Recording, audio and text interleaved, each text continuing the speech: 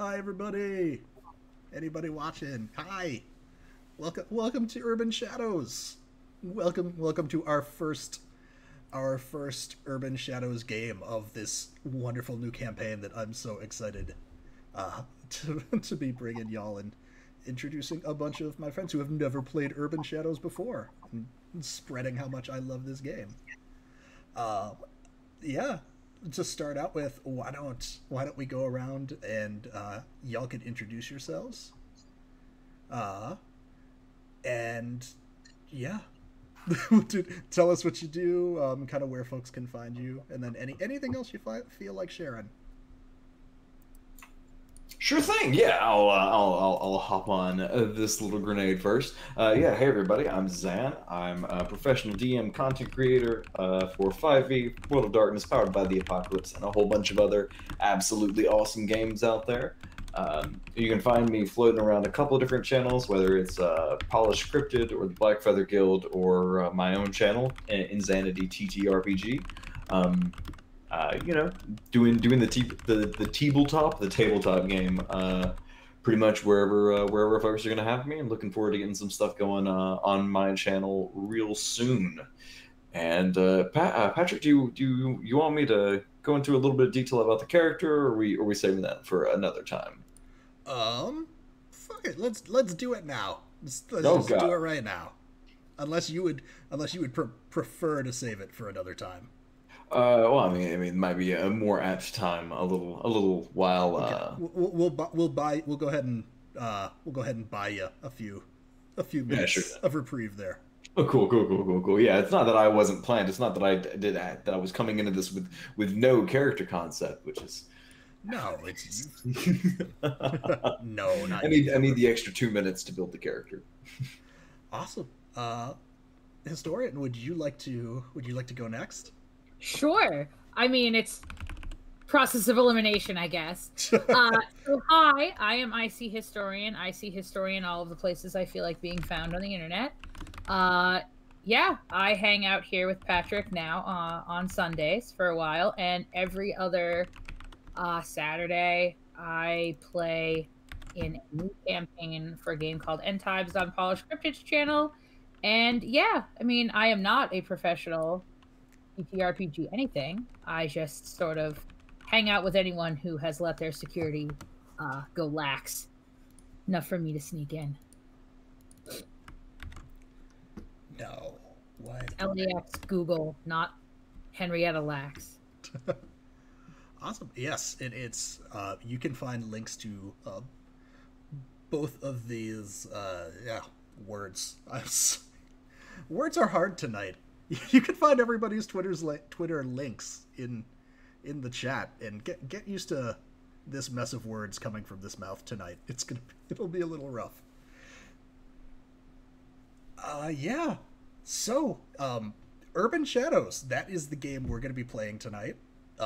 We are playing the second edition, which is still in its, I don't know if you would say infancy, Kickstarter, quick start mode. The Kickstarter has finished and was successful. Lots of funding for it, and we are still kind of working through whatever is between playtesting and finalized material. So I'm excited to play with all of the new bits and pieces from second edition that were not in first.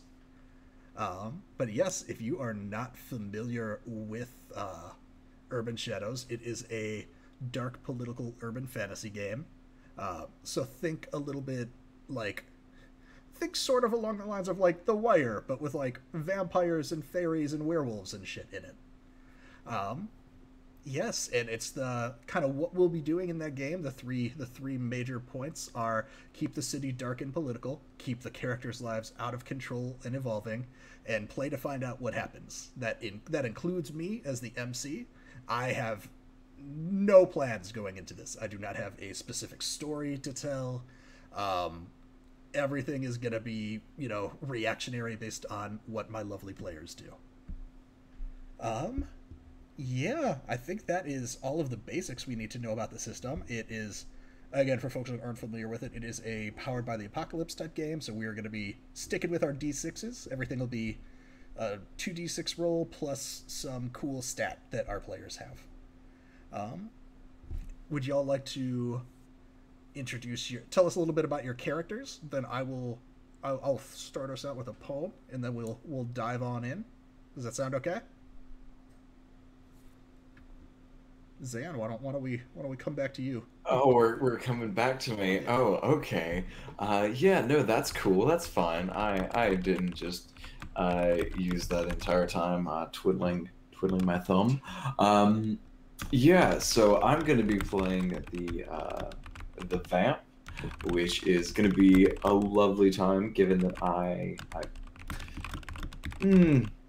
don't want to say thrive, but I really enjoy emotionally manipulative characters, as I'm sure both of these wonderful humans who have played numerous games with me could probably attest. Um, yeah, so I'm going to be playing a lovely little, not young, but a lovely man named, well, called by most Don.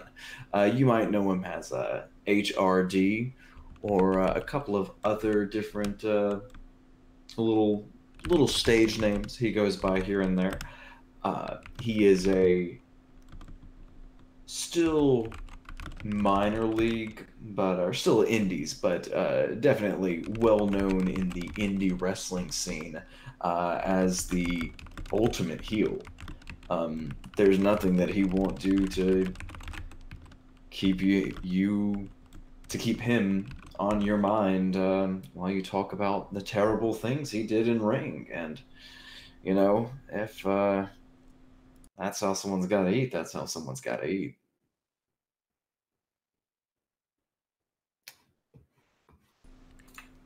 Awesome. Yeah. Yeah. So we've got Zan as our vampire, and then historian. Tell us all who you are playing, what playbook you're using, and tell us all about him.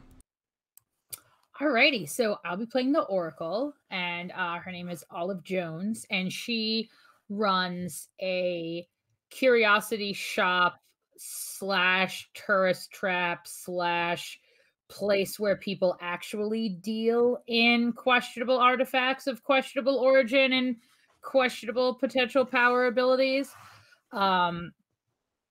She has she kind of showed up in Ruby Tooth Bay, like randomly, and has a shop on the water that is a favorite spot of drunken bachelorette parties, spring breakers, and frat bro idiots who want to buy a totally real human skull. She also has a deal going with Don where she displays his merchandise in exchange for him literally never showing up at her place of business.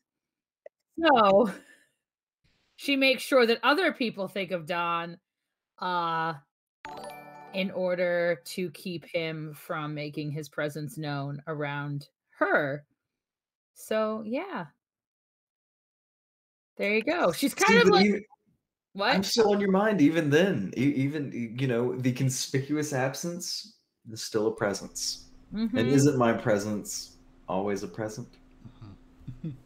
And one of the major aspects of the game, which y'all alluded to just there, which I should introduce, is the debts. Which debts are the currency of Urban Shadows.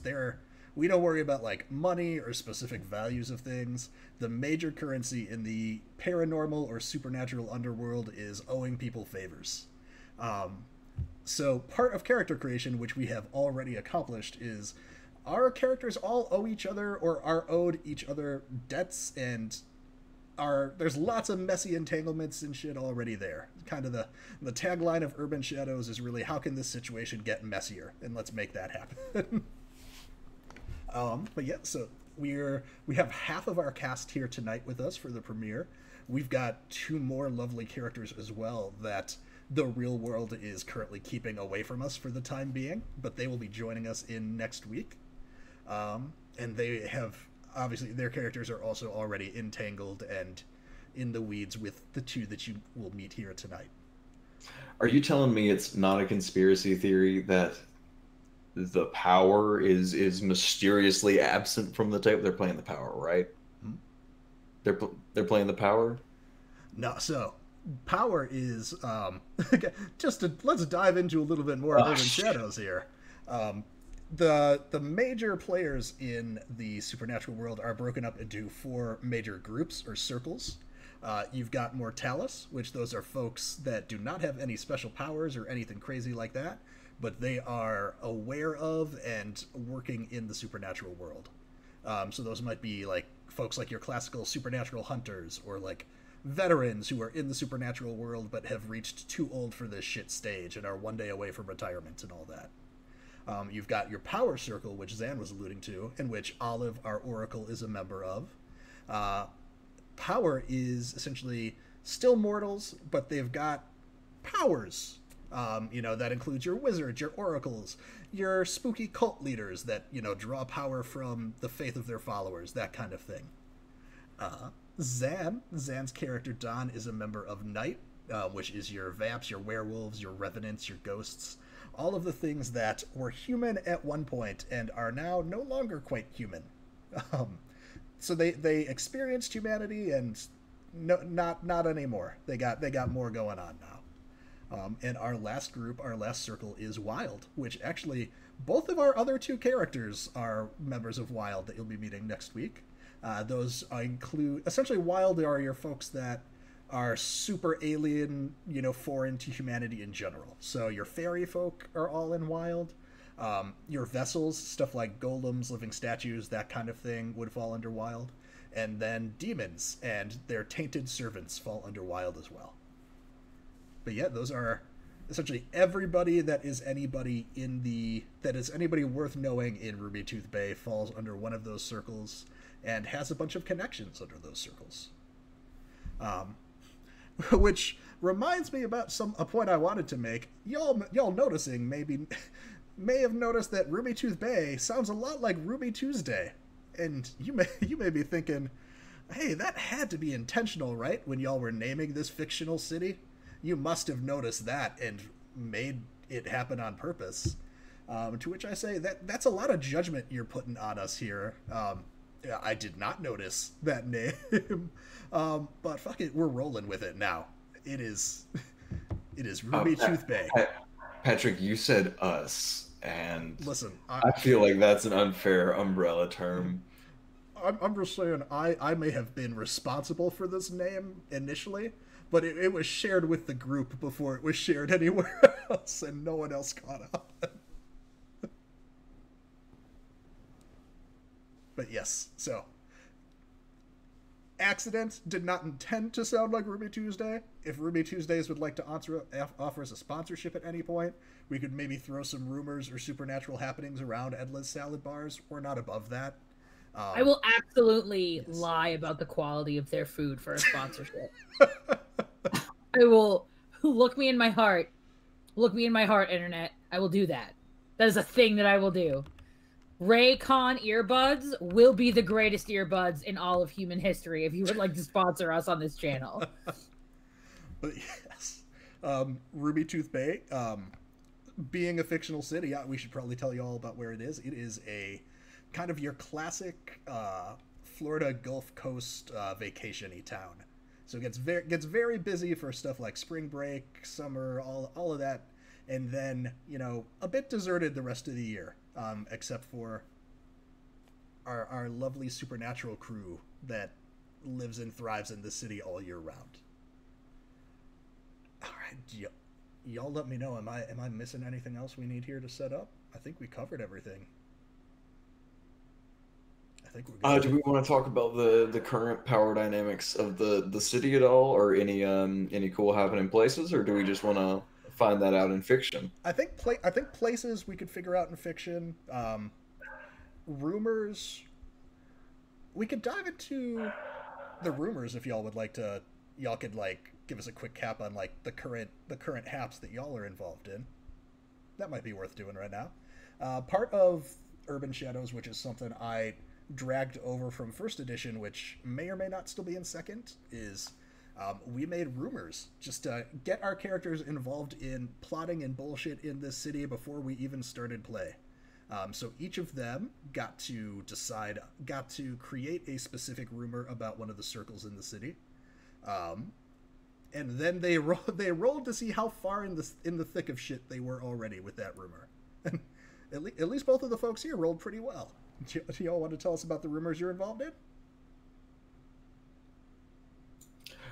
Please go right ahead.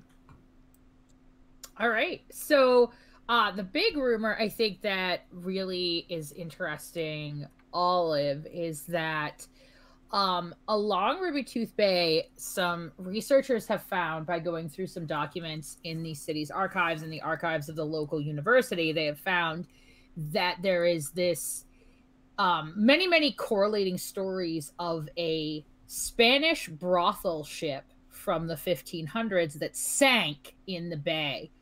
And so because of this sort of recent discovery, all of these treasure hunters have been kind of coming, these amateur treasure hunters have been coming through, hanging out, going out to the site of the purported wreckage, and some of them just sort of disappear, which is kind of normal. You know, they're not, well, they don't ever come back to the city, but the ones that do come back will not make any indication whatsoever that they were treasure hunting on the ship and will not tell anybody about what they did or did not find, which, as a dealer in potentially dangerous artifacts and also fake human bones, has certainly grabbed Olive's attention. And I would tell you Olive's individual involvement in it, but I don't exactly remember how we left that. So No, that is fine. So it's, as I was mentioning, from a mechanical perspective, the players get to totally come up with those rumors by themselves, and then the next part of that is they all got to roll to see how in the shit with the rumor they are. Being powered by the apocalypse system, everything is either a fail, a success with consequences, or a success. This story, and Olive got a partial success there, and as such, got a debt out of her involvement in this, but also owes somebody for Mortalis a debt. So yes, Okay.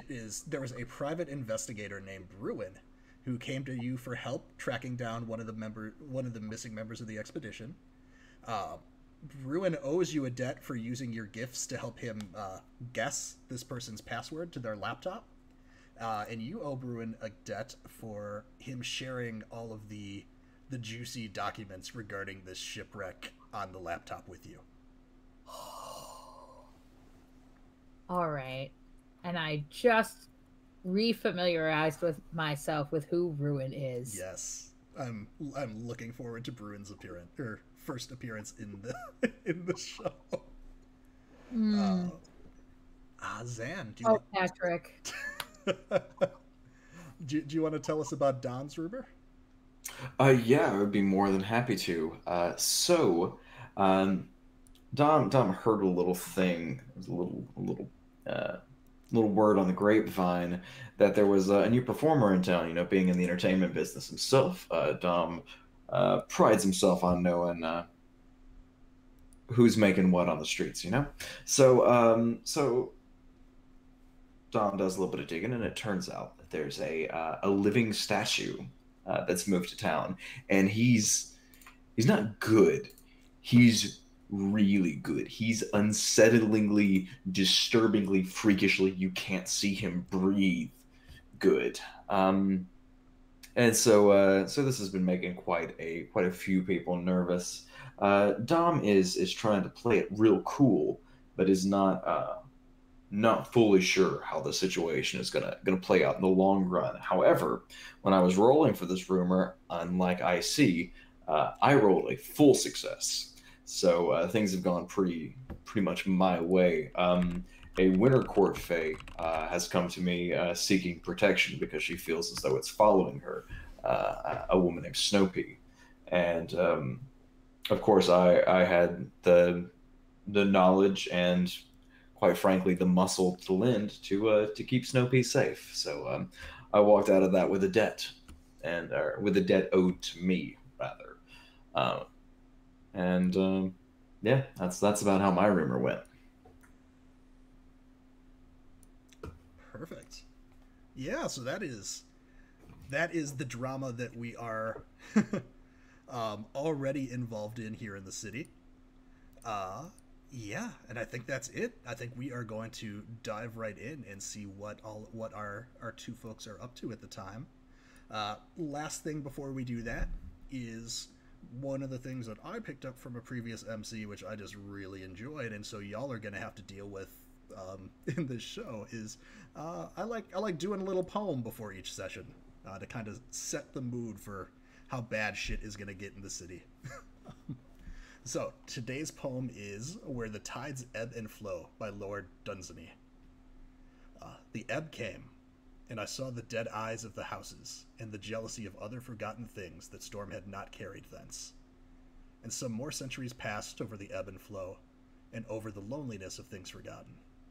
And I lay there all the while in the careless grip of the mud, never wholly covered, yet never able to go free.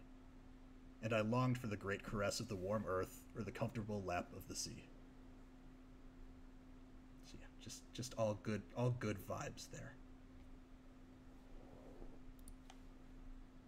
Yeah. So, who are we going to start with first?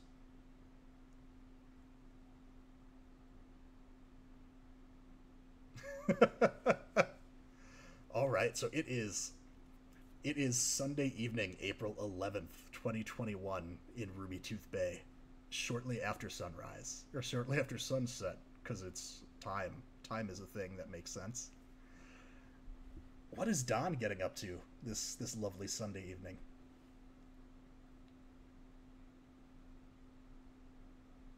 Well, once Dom unmutes, he is going to be working with a lovely company that those who live in the area and those who follow the the very successful exploits of their wrestling programs for the Ruby Apocalypse Wrestling Rumble, otherwise known as RAR or RAR Wrestling. This is the weekend after Easter. Easter was a big event.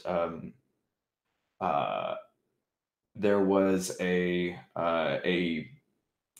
kind of attempt at a crucifixion scene done in a on an Easter Sunday match, and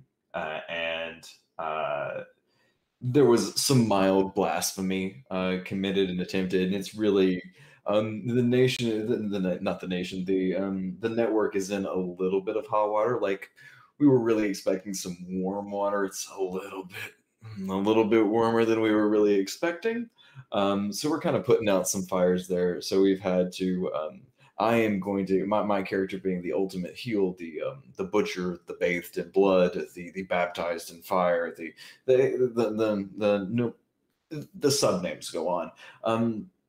But he's going to be hard at work at the RAR studios doing some blocking for a fight that he is going to lose badly this week.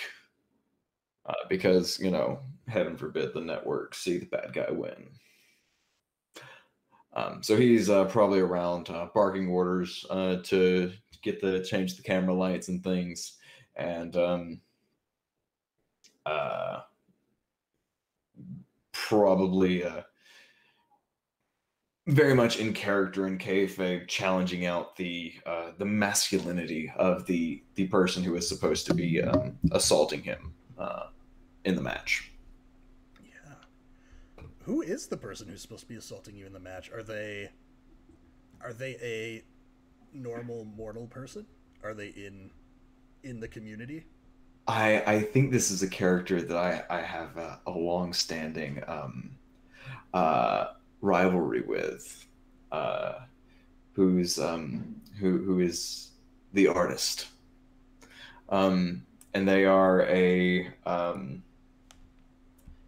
they're a they were kind of going through a transitional phase in the mid-aughts, and were looking for something new, and their character found this whole like artistic phase where they did like a music gig, and then they did a painter gig and a sculptor gig, and then it was the sculpted, and so the kind of the themes have played around a little bit, but they've really built up a following, and they actually have a pretty popular Instagram. He would never tell anyone, but that's of course not his fucking work.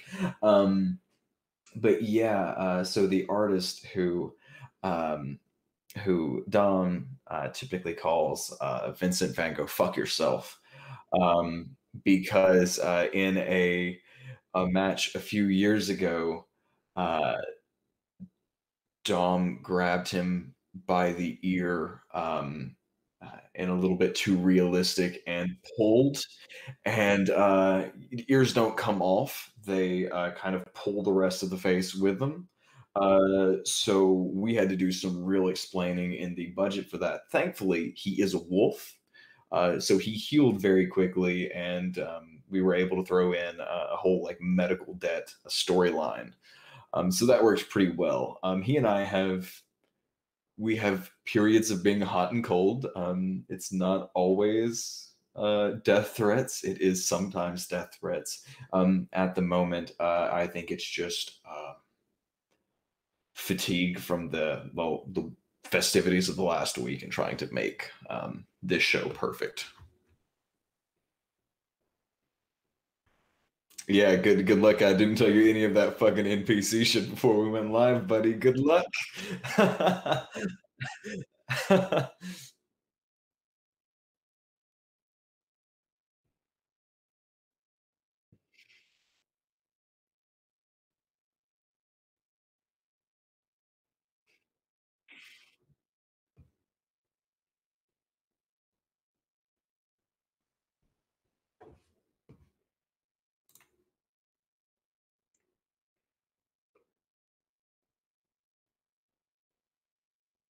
Uh-huh.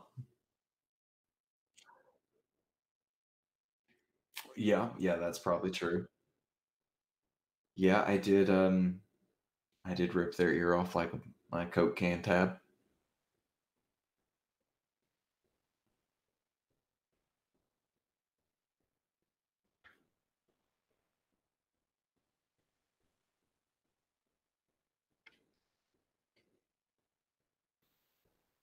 Thank you, Quiet Deviant. Thank you for that. I appreciate and Sparrow too. I appreciate y'all letting me know about that. What I was saying was making up NPCs is a bit on the fly is a big part of Urban Shadows. Comes up a lot. There's usually some moves involved in that, and this one's a little bit of the stretch for what you would normally do. Uh, but why don't you go ahead and hit the streets with Night for me, Zan? And we'll use that to determine, because it's you're going to the artist and trying to get this performance wrapped up, but we'll just use this to see if they're effectively working with you or if they've got other shit that they're in the middle of. Yeah, yeah, sure. So we'll see if they're gonna try to switch out the breakaway 2x4 with a 2x4 2x4. Yeah. All right, cool. Yeah, most certainly. So what exactly is a hit the streets? So hit the streets is one of your circle moves, and you roll with the circle that you were hitting the streets for. So you would roll this with your Night stat. Awesome. Well, I rolled a 5 and a 6, which puts me at an 11 with Ooh. a my circle stat being where is this? My circle is this with wild? With Night. With Wolves are night. under Night. Fantastic. So that's gonna put me to a big old 12 there, buddy. Yeah, and so you also get to mark Night as part of your advancement since you roll with that circle. I just knocked that out for you in your character sheet. So it's once you the way that advancement works in Urban Shadows is there's actually two ways to advance in it. One is corruption, which we have not dived into yet, but is as fun as it sounds. Um, the other is your standard advances are for interacting with all four of the different circles throughout the city. So once you've interacted with a little bit of everybody, essentially you're reaching out, talking, working with more people in the town, and you get a boost from that. So yeah, on a complete success, they've got what you need. So in this case, they're good to work on this routine with you, and there's no complications you have to deal with. So It's just business. yeah, tell me how does this routine start? What does this look like? I think this routine starts with Yeah, so they would have done their their good Monday whatever Monday event last week, and so everybody's probably going to be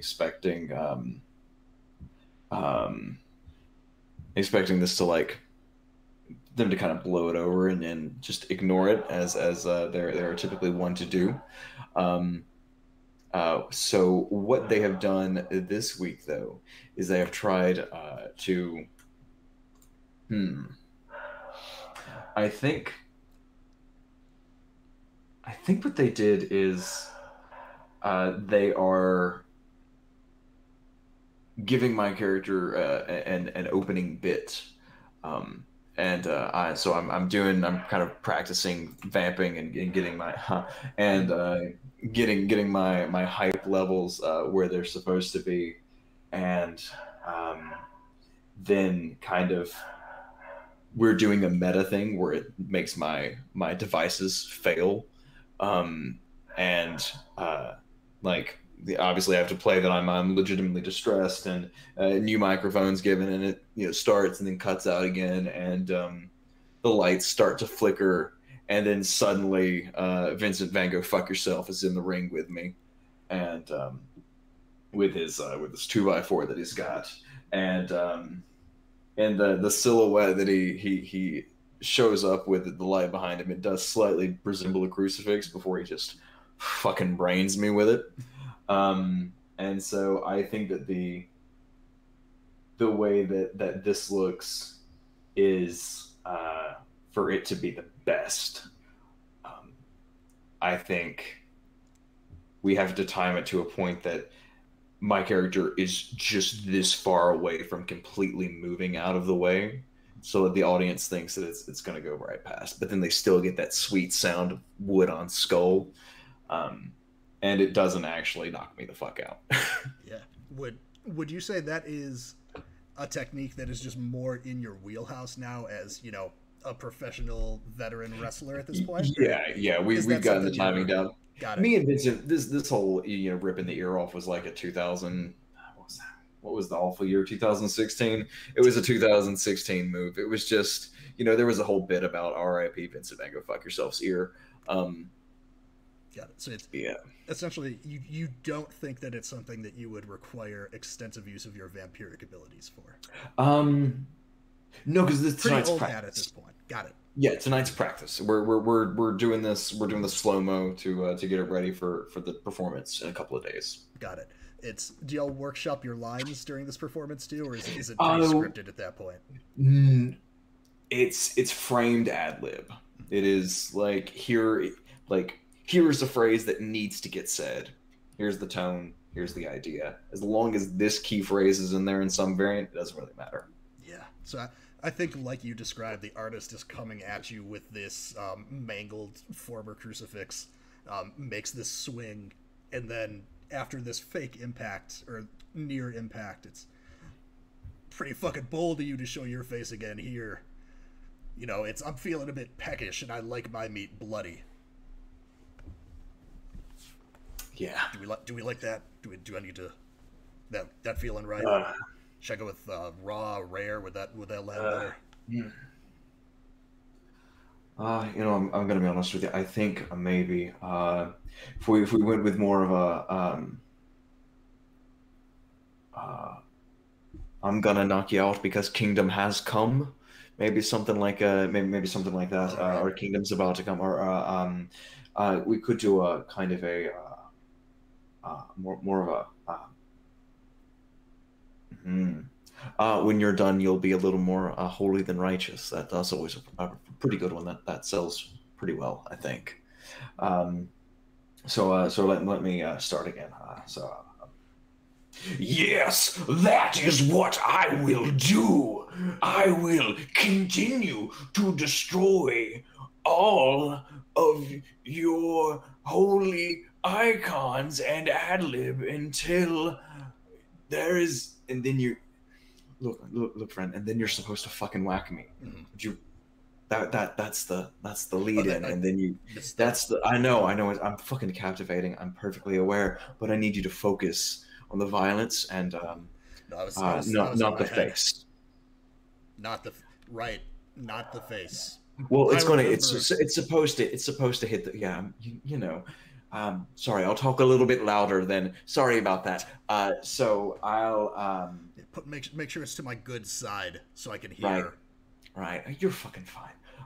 No. It's a little contact, but not as I want the audience to think that I got away, and that I didn't. Right. That's really the give here. We want the height, and we want the low, and then the high. Right. Oh shit! The fucker's still fucking alive. Yes, he's dead. Yeah. So That's it's what we want. Yeah. once the crucifix breaks away to more of a point, just kind of coming at you with that towards the end. It's so Yeah. like, We should have we're a not- we should have a blackout around that time. we're not. Don't think you're coming back in 3 days type thing. There. No. It's gonna be I'll stop it or something. It'll go in my leg. We'll do me like a little 2-week recovery tour. It'll be fine. I've got some podcast or some other fucking media bullshit that I'm supposed to be doing anyways. It's fine. I have a few personal projects. I need to look after the feral fights a little bit too. Those are supposed to be kicking off pretty soon. Your nephew still coming? Yeah, I mean, if he told you he's coming, yeah. As far as I know, he's Okay, good. on I his just word. wanted to make sure. Right. Why he's getting it? He getting in any trouble? No. He's a love. He's an absolute delight. It'd be nice to have an EMT around. Yeah, I mean, that's that. What can I say? That definitely comes in handy for the family there. Are we calling it a break right now, or Yeah, sure. Let's do one more, and then we'll I don't know. You want to go do some coke? I mean, okay, it's fine. You can say no. That's fine. You fucking holier than thou piece of shit. You're not even in fucking character right now. What the fuck? I'm fine. Well, let's do. We'll fucking do it. It's cool. Let's do it. Okay, ready. Yeah. am I going? Well, Go when the moment's right. he waits a second, then he takes a big swing. Great. Yeah. Oh yeah. I think just out of do you when you're training like this, your phone is that ringside or is that in the locker somewhere? Gonna be honest with you. I don't think the costume has pockets. No, I So- assumed it wasn't on your person. No, definitely.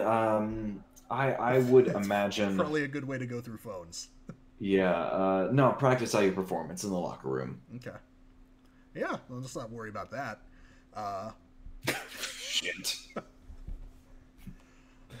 Yeah, so it's I think you and the artist wrap up your sparring match, and then what else is on the docket? Well, first I need to think of a cute acronym for Vincent Van Gogh. Fuck yourself. His name is the artist, though. I think after that, I would probably be heading down to the Shallow Gene Pool. Kind of my go-to. This is one of the places we are, despite all of our various bullshittery, we are still in the South, and so it's not necessarily always easy to find a drink in the on a Sunday night in the South. So I am, I think, ordering the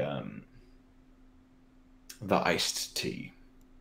Got it. So you which are. is- Yeah, this is a grunge punk like DIY shithole bar, and everybody who comes there like expects for the glass. Like if you don't ask for one of their secret drinks on a Sunday, you expect your drink to have room for you to add your own whiskey. Got it.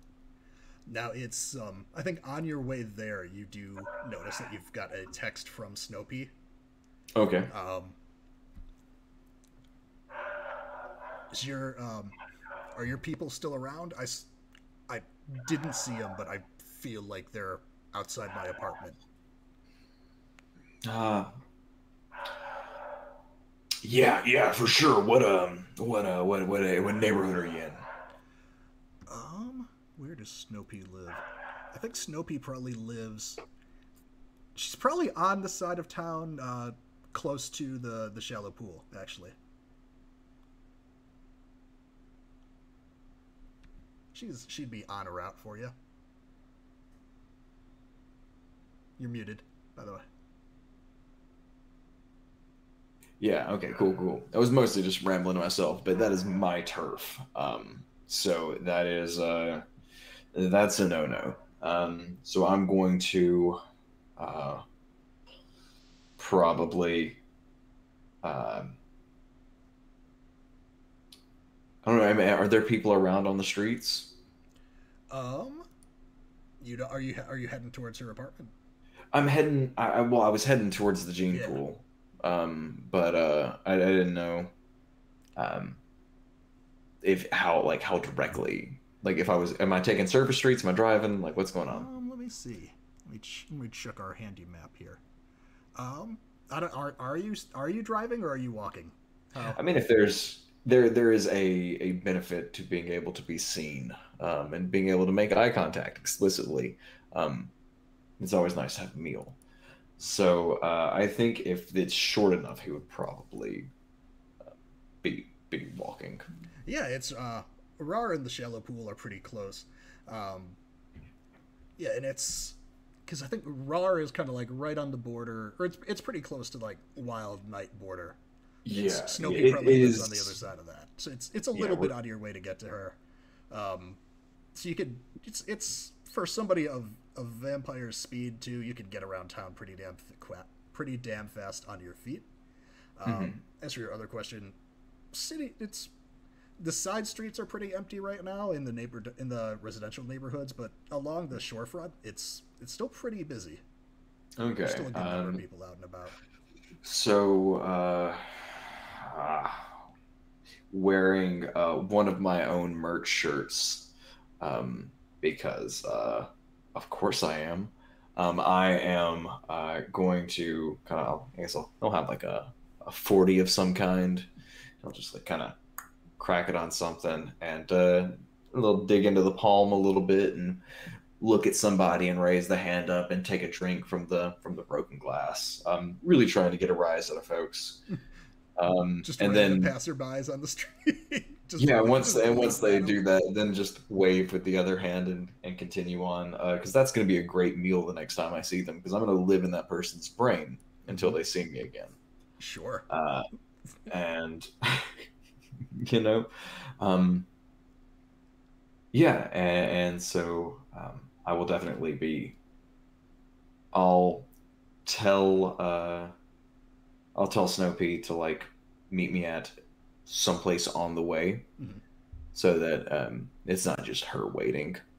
And I'll give her a little code that we use. It's whistling. The sun will come out tomorrow.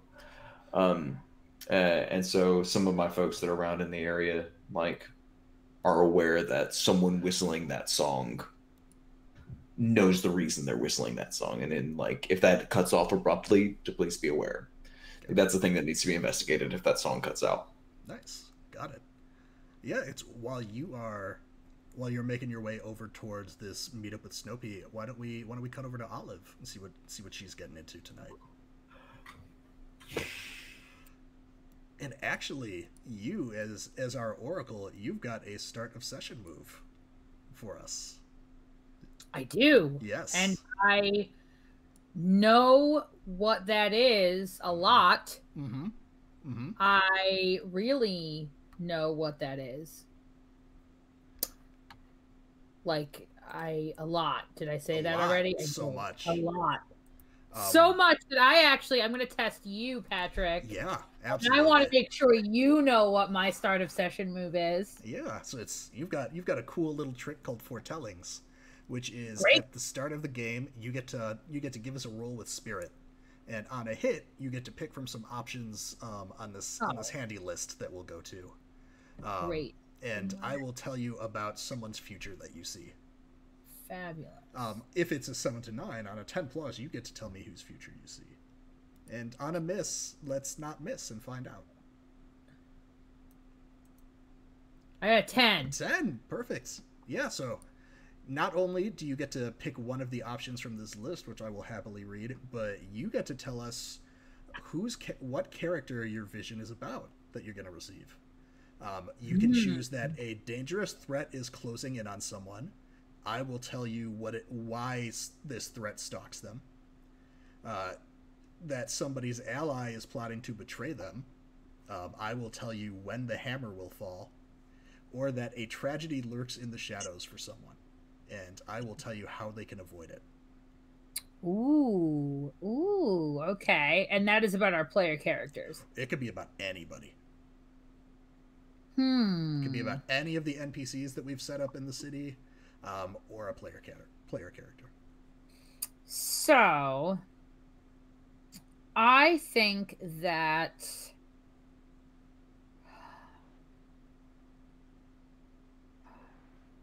So I think that Olive is always deeply concerned for her girl Casey. Right. Casey. Mm-hmm. I want to make sure that I have it right.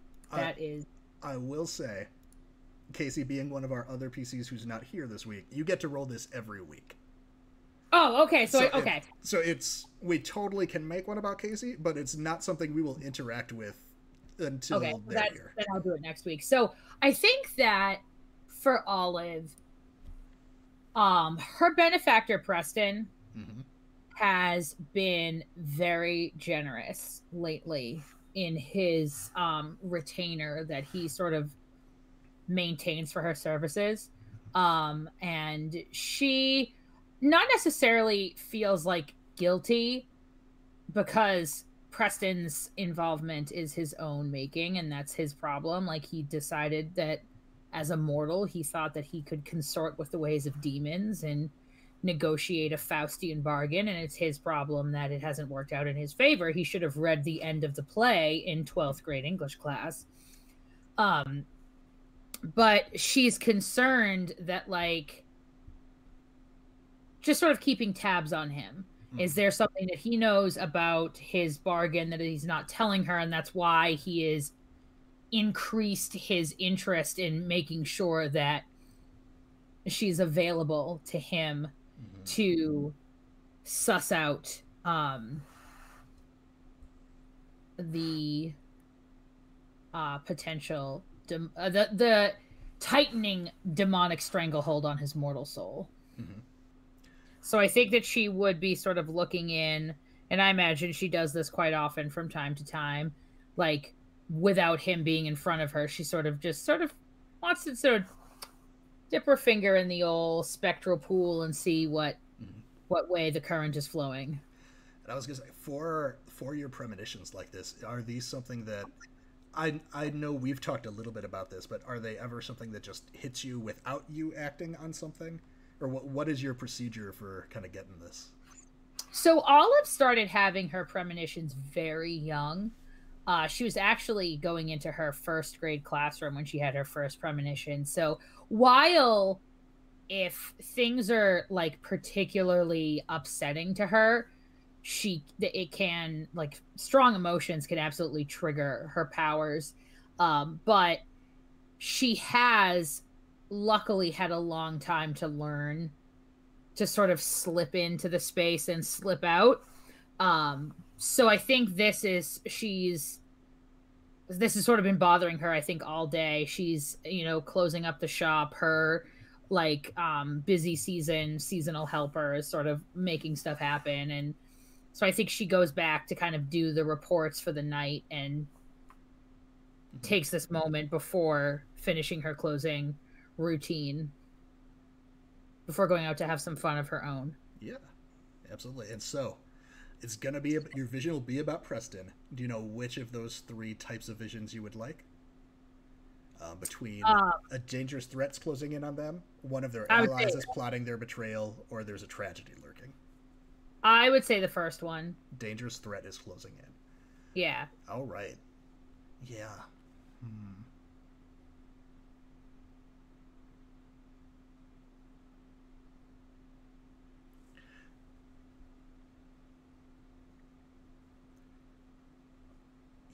Do you have any, just in terms of your stock at the store, do you have anything that would whether it's real or not, would pass itself off as like sacrificial weaponry, any ritual weapons, anything like that. Oh yeah, That I seems mean, like a there's touristy like thing.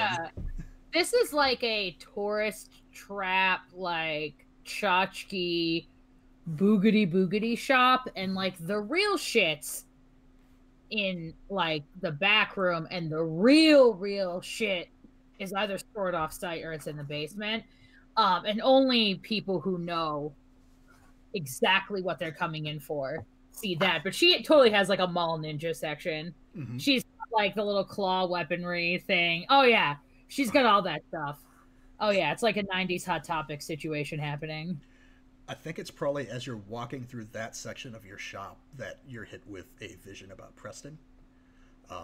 You see not one, but multiple just narrow daggers, almost like ice picks or stilettos, just stabbing into his side from more than one source. So you're seeing him get attacked, and I will tell you why this threat stalks them. Something needs Preston's blood for a ritual.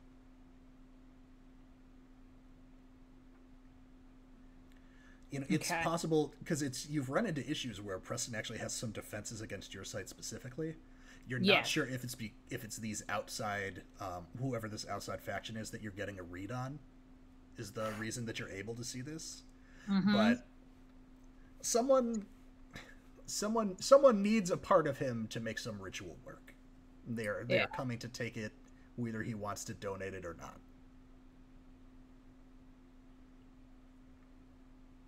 Okay.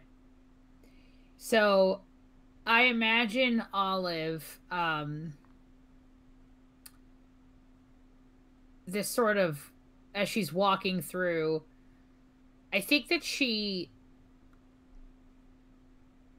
has come to terms a lot, like her powers are not really a surprise to her, and the idea that there are certain things that will trigger these mental connections, she kind of, for her, it's a lot like someone who has like a photographic memory.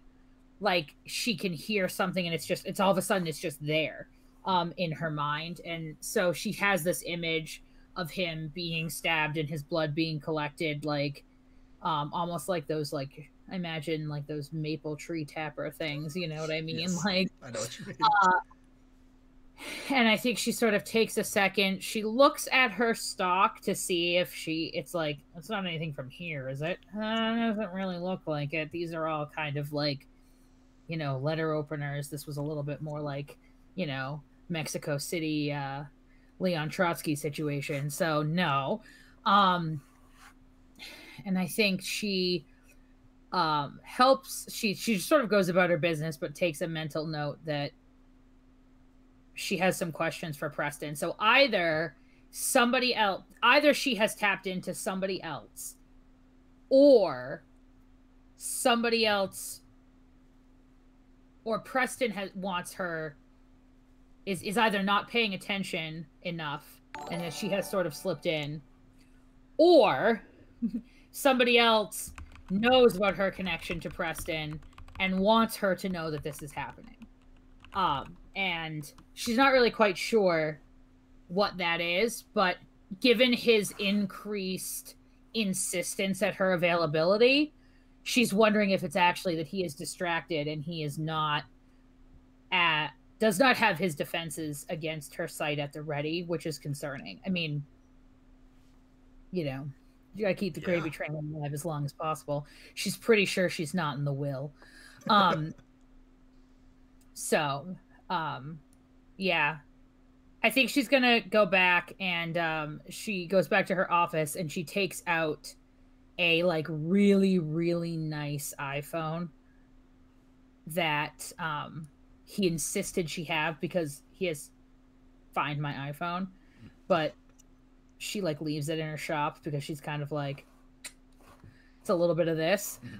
It's become a landline at this point. Yeah, I mean, I think like I feel like there's been tension between them of him.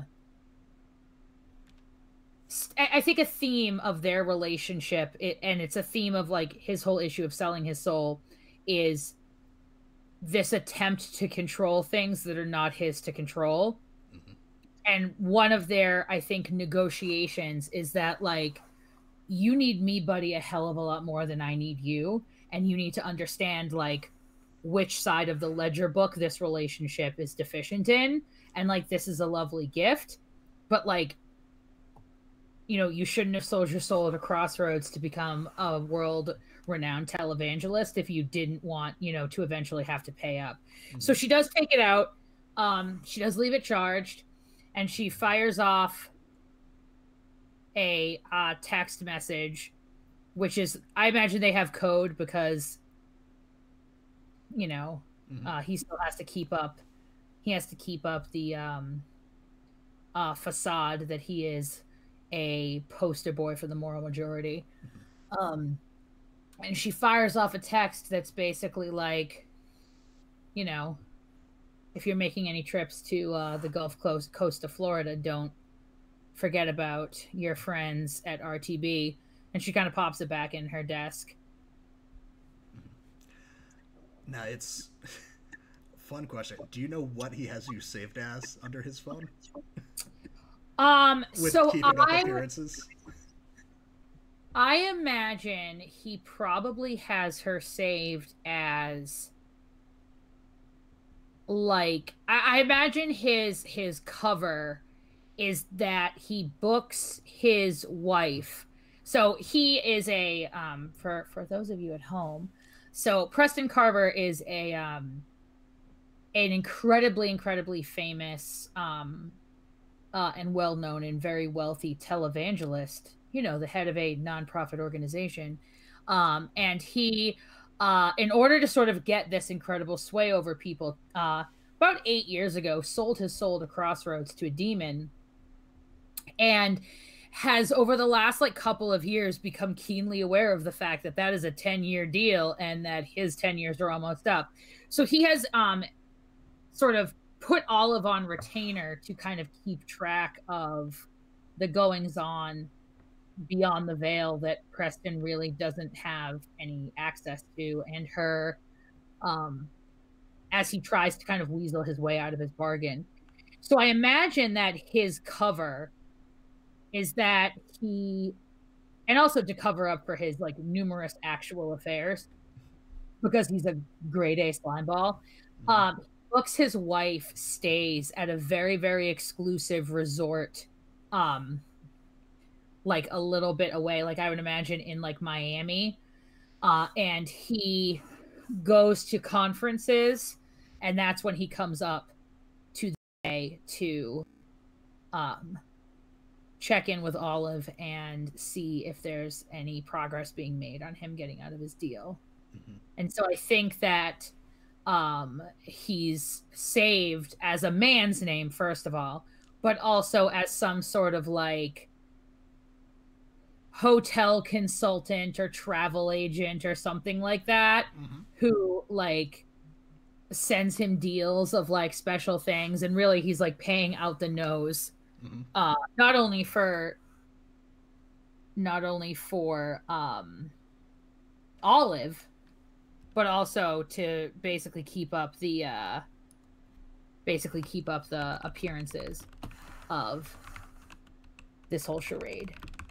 And I think like Olive lives very nicely, but she's also squirreled a lot of it away, mm-hmm. because she's smart enough to know, like, unless the powers that be are feeling particularly generous, he doesn't really have a shot of getting out of this. So, and regardless too, he's got however many years left in his contract, and then it either goes well for him, in which case he doesn't need you anymore, or it doesn't, and then he's gone and also no longer paying you. So that makes sense. Right. But like in the meantime, she has built a very nice, kind of unassuming life for herself, but a life that's very comfortable. Mm-hmm. Yeah. And it's like subtle. Like she wears like the typical sort of like flowy maxi dresses of a beach, but if you look at them, it's like they're like the Yves Saint Laurent resort collection. It's not like beach store. It's like the Diane von Furstenberg, like, you know, like line. It's not, you know, her mirrored sunglasses that she wears to piss off Don so that he can't look at her are like Tom Ford. You know what I mean? It's not. Yeah. Mm-hmm. Well, whatever.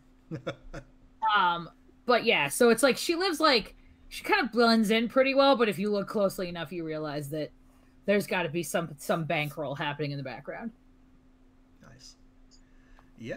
So you sent him essentially only text you met. The text essentially said like, don't forget about me if you're in town. Essentially. Yeah. Mm-hmm. Or talk to me. I think I have a good deal for you. I have some questions before I book your next vacation. Mm-hmm. No, I love and she that. kind of leaves the phone out on her desk while she does whatever she has to do to close up her computer systems as her assistant sends the latest crowd of drunken frat bros out the door. Yeah, I think you actually get a pretty quick text back saying, as you know, I never let myself get too far from the bay. Actually, en route for a trip now. Work against the devil is never done. I think that, like, I imagine as the camera sort of pans up from the phone, right, in the movie that this is, you see Olive roll her eyes and look, like, a little nauseous. Like, she's like, oh, geez, like... And she just texts back a picture of an exclusive like spa resort, but it's with the shop's hours, like her shop's hours. I think you get a text back saying, I'm actually en route now. Don't know that I'll make it quite in time for that, but perhaps you could get us a reservation for some food or drinks, and we can discuss this further. She sort of, I think, shrugs and sends back, let me look at the map. I have to remember the name of the place. I spent so much time and energy knowing all of my starting moves that I forgot the names of locations. It's fine. It does not have to be a place we made either. You can make up a place. So I think the thing is that she sort of is torn on this because part of her wants him to go to like the fucking dive bar because it's going to make him miserable. Mm-hmm. And she needs to like remind him of his, she needs to sort of, every once in a while, she just asserts agency in ways like, not to actually put him in any level of real danger because like he's already done that himself, but it's just to sort of remind him subtly that like, you know, this is a mutually beneficial transactional relationship. Mm-hmm. But she also really wants good seafood. Right. It's a power play versus treat yourself moment. Right. Like either way, it's on his dime. So I think she's going to open up Open Table, and she's actually going to book a table at Wild is green, yeah? Mortalis is green on our little map. Wild is orange. Perfect. Mortalis is green. So if we go down to our map, we see the little part. You see I'm pinging right here? Yep, I see that. So right there is... the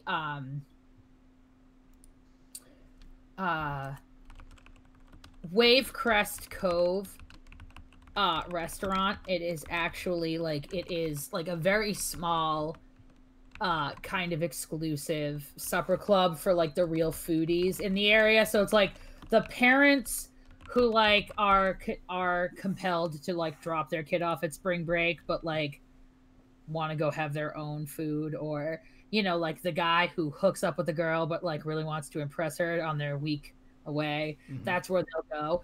So she books them a table there because it's later on. There actually is one, and she sets the reservation for like 9:30, which I imagine is in about an hour or so. And she texts him the Open Table confirmation. Yeah, perfect. But you have any other You just get a thumbs up emoji back.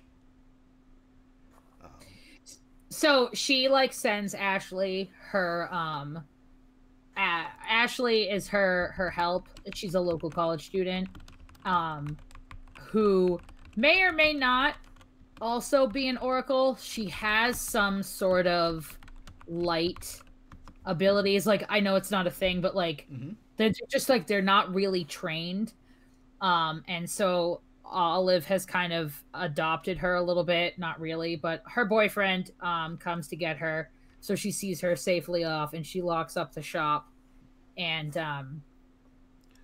goes upstairs to change.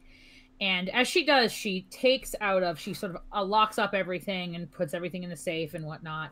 And she takes out of the safe a small box and the box, if it's shut and it's locked, there's no key or anything. She takes it out of the safe and brings it upstairs with her when she goes to change and locks everything back up. Yeah. What's in the box? What's in the box? So the box is a particularly like difficult object. So there is the rumor I spoke of earlier. People have been finding things. Someone has brought this box in. They can't open it, but they picked it up along the coastline in like a relatively swampy area, and it's quite old. And they brought it to Olive, and they didn't really say anything. They wouldn't say anything about it. They wouldn't let her like shake hands or anything. And she's tactile with her use of her powers. It's largely tactile. So she's often seen wearing gloves because it just gets to be too much. So she has sort of been puzzling over this. So she takes it with her. She kind of takes it from spot to spot. And she's kind of holding on to it and trying to figure out how to open it and see what's in there. Yeah, I think as you're like finding its right arrangement for the evening in your apartment tonight. Yeah. I think you hear does your shop have a bell when it opens? It's locked. I know. But there is a bell, but there's also like a sort of silent alarm. Okay. That rings on her phone, like her actual phone, not her Preston phone. Yeah, you hear the bell go off. Oh boy. Great. Do I hear like footsteps, just the bell? You hear the bell initially and then nothing else for feels like maybe 15-20 seconds. Okay. Then you hear the bell ring twice more. Okay, so Olive is gonna pop open her actual phone and log into her like cameras for the shop, because like like supernatural stuff, but it's also like there's drunk humans, so like she needs also like protection against drunk dumbasses. Yeah. So when she has a camera right by the register, and kind of in the corners where some of the stuff is, and also in the back office. Yeah. Why don't you go ahead and put a face to a name with Wild for me? Oh, I love that. So, for folks watching, put a name to a face or put a face to a name is the first time that the characters interact with any NPC in the game. We make this roll to essentially determine whether there's any relationship already between them, whether they owe each other any debts already, or whether they've never met before. Oh, that was a 7. That's not bad. So on a success, you know what most people know about them. On a 10 plus, if we've gotten that, you've dealt with them before, and you can either get useful information or something useful about them, or they can owe you a debt. And on a miss, either you don't know them or you owe them, and I get to choose that one. Oh, good. Yeah. So on a 7 to 9, you know what most people know about them. So you would recognize this. There's a woman standing in your store.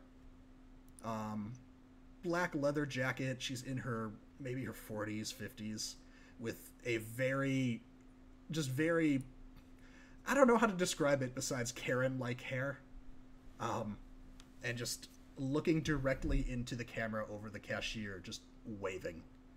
As you hear the bell going off several more times, but see that no one is by the door.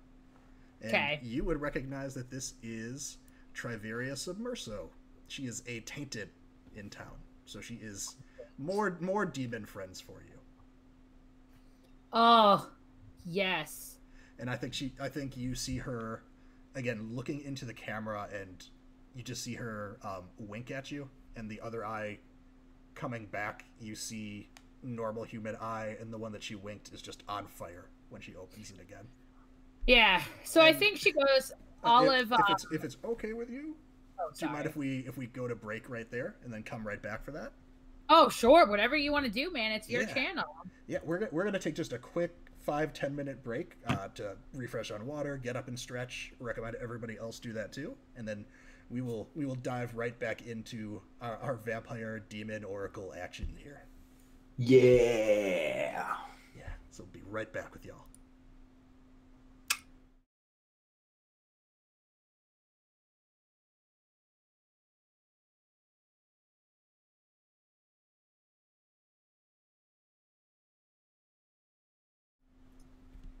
Hey, we're back.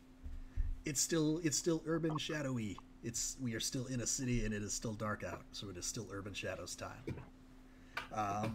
So just before we went to break, Olive had already closed up her shop, and now she has a demon related patron, not a demon patron. Someone with a demon patron is now patronizing her store.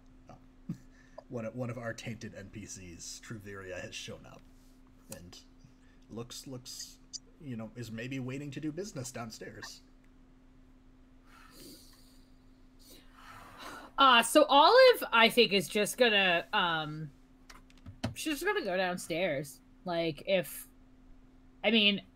not like Triveria. It's not like she's not gonna find out where Olive is. Like, she knows. Like, it doesn't matter. So, she sort of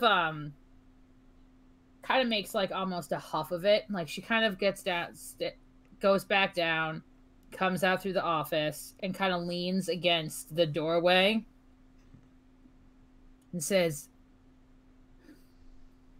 "Sign with ours is outside." Well, it's so nice to meet you too. I just assumed those were the hours for regular people. Depends on what you're looking for, I suppose. What do people typically come to you looking for? Well, shitty pictures for their Instagram, things to upset their parents. Good there. Overpriced. Mall ninja memorabilia, really. It's a lot of that. Tequila dulls the senses and engages one in questionable taste.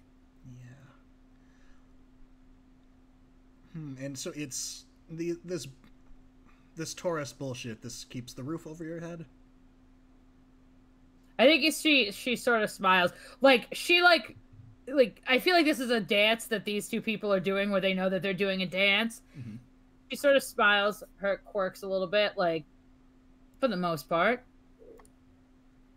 Yeah, that's what I thought.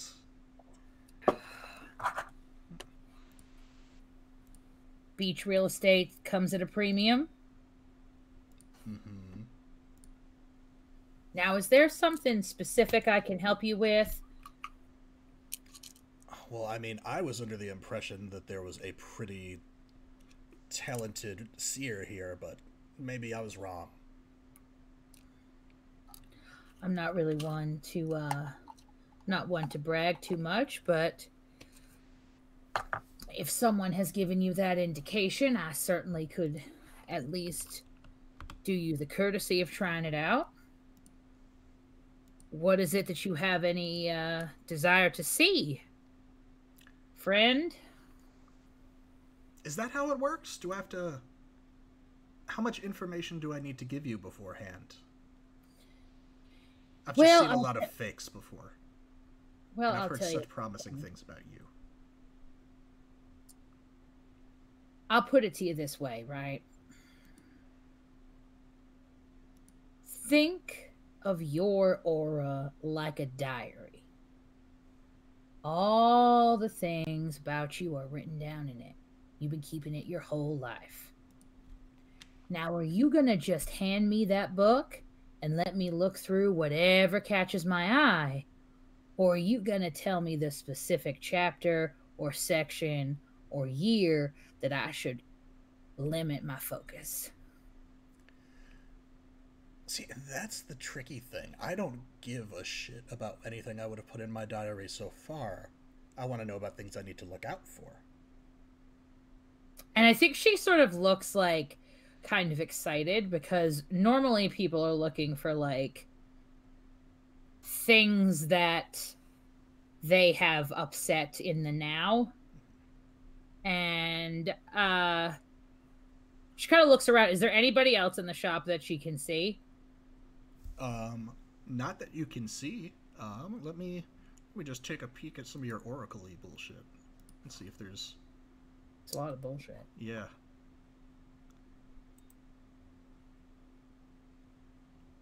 Yeah, so I was looking at your let it out stuff. Yeah, you don't get the sense that there's anybody else here. Okay. And she kind of, I think, smiles at Triv in a way that, like, in a genuine smile, like this is something that's like interesting to her. And she indicates like to come back, and she says, "Why don't you follow me? And if you could ask your friends to stay outside, this may not be something that is for public consumption." Oh, I didn't bring any friends. She kind of smirks and she says, "My apologies." And she leads Triv to... So there's the office, and then there's what looks like a storage room, but that breaks into two areas. And one of them is like a storage room with all of the like touristy stuff. Mm-hmm. And then the other door is a door downstairs. And it's like a traditional sort of, it looks like a seance room, but like it's real stuff. Like the drawings, the chalk is like real symbols. It's not just movie stuff. And she has like a sort of banquet seating with cushions, and she sort of indicates that that's where Triv should sit. And she takes there's a chair sort of kitty corner, because she has to feel. It's tactile, but she wants anyone to be comfortable because the experience can be quite jarring. So she's tells Triv to sit and says like, now I'm not sure exactly your tolerance for physical discomfort. I admit, normally when your kind and I have crossed paths, it has not been to attain these particular services, but I will tell you, if you have not had and she pauses, reading, at times the experience can be quite physically uncomfortable. So I do like to provide cushioning. I appreciate the warning.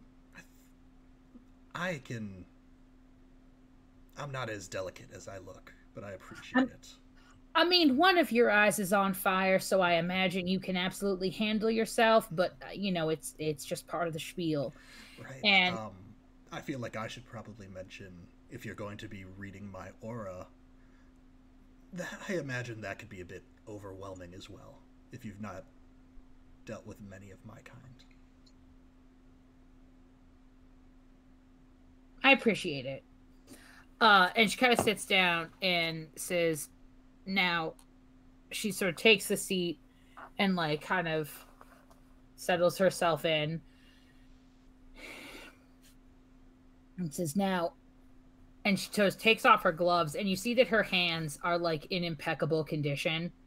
Like her manicure is like perfect. Like her hands are very like soft and lotioned, and like the skin is in very good condition. She keeps them covered because her powers are done through tactile. And she says, now I'll tell you, it's a lot like opening a window. Nothing comes in.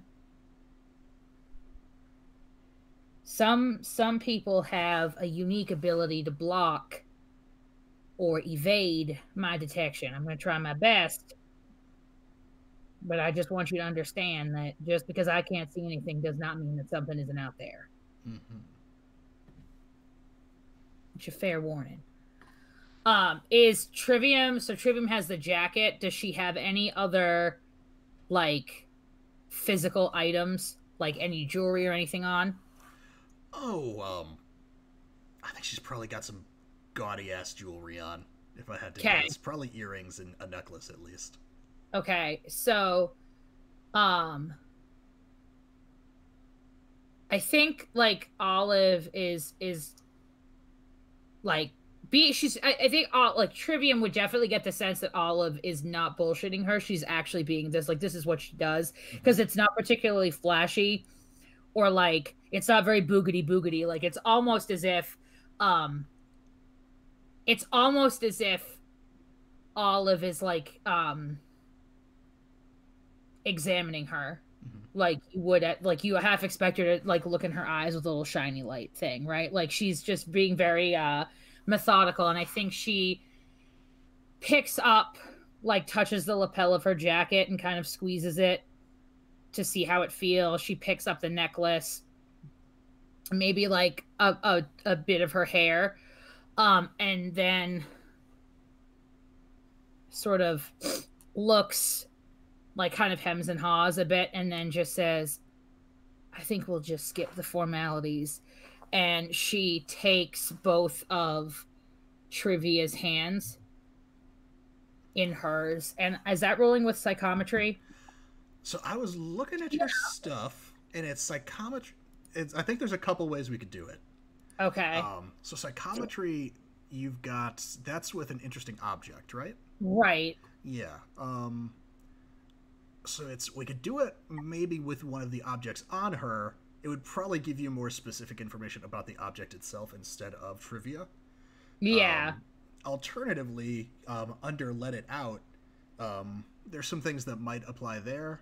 There's like look into the recent past or coming future of a place or object nearby, which again isn't a person, but you could twist the strands of fate to help or hinder an NPC in your presence. We could play that as you seeing what's coming for her, and then you could decide what you want to share with her. Okay, that's fair. Like, you don't have to decide to help or hinder, I think, until you see what's happening. Yeah, I think that's fair. I think I'll do the Let It Out. And it's one other thing I'll mention, not that you need to have done it at any point, but don't forget when you're interacting with NPCs that you've also got your Figure Someone Out move, too, which that is... that's a roll with mind, and you get to ask some questions about like what you think you've gleaned from them during the conversation. Okay, yeah, I think I'm going to do that before I go into... So I feel like, wow, that's kind of what she's doing when she's like... She's kind of not really diving in, but like picking up the feel of the objects on Trivia's body. Like, was this jacket recently acquired by from someone who should be alive and wearing it? Like... that type of a thing. So I want to figure someone out, and that is plus something. Figure someone out is a mind roll, so that is your mind stat. Plus 1. That's a 9. 9. So on a 7 to 9, on a hit, you get to ask 2 questions from this list, which I'll happily read. On a 7 to 9, they get to ask one of you as well. So these are all questions that are essentially above the table, so you don't have to answer them in character, and I don't have to answer as trivia. It's you and I essentially get to ask each other, and we know that the information will be true. So you don't have to worry about whether I'm like lying or stretching the truth here. You can trust all the information. Okay, awesome. So questions on this list are: who's pulling your character's strings? Okay. What's your character's beef with, and then insert whoever here. What's your character hoping to get from insert whatever here? What does your character worry is going to happen? How can I get your character to do whatever you want in that blank? And then how can I put your character in my debt? All right. So the first, okay. So I just pick the two, and then you pick one. Yep, and it's you. You can hold one. You can hold them if you want to, like as a conversation is going on, and if you only know you want to ask one at the beginning, you can hold on to it through the scene. But if you've got two, you want to ask, you could do them right now. I do. So the first thing I want to know, and I imagine like as she's probably talking to her while she's like touching stuff, and I imagine that like I don't think Olive doesn't really care what Trivia thinks of this whole thing. Trivia wouldn't be there if she didn't need her. Like, it's pretty ballsy to like just show up at like the local Oracle's haunt. Like, that's a pretty gutsy move. You do that if you really need to. She's not. Olive is a kind of, she's like, Trivia is not the only person that like Olive knows and could talk to. So I think she's sort of is like touching her, like the stuff that's on her, getting a feel for it and kind of warming up, and is wondering like what it is. Like I'm not asking to know like your intimate deep business, but I have to have some idea what it is that you want to get out of this, because like sometimes, I mean, it, like I said, it's like a window. Like I could let in a gentle spring breeze, or I could let in a hurricane, and I need to be able to sort out exactly what it is that you want. I mean, it's not like somebody's going to come in and tap me on the shoulder and read it to me nicely. Mm-hmm. Not a singing telegram. No,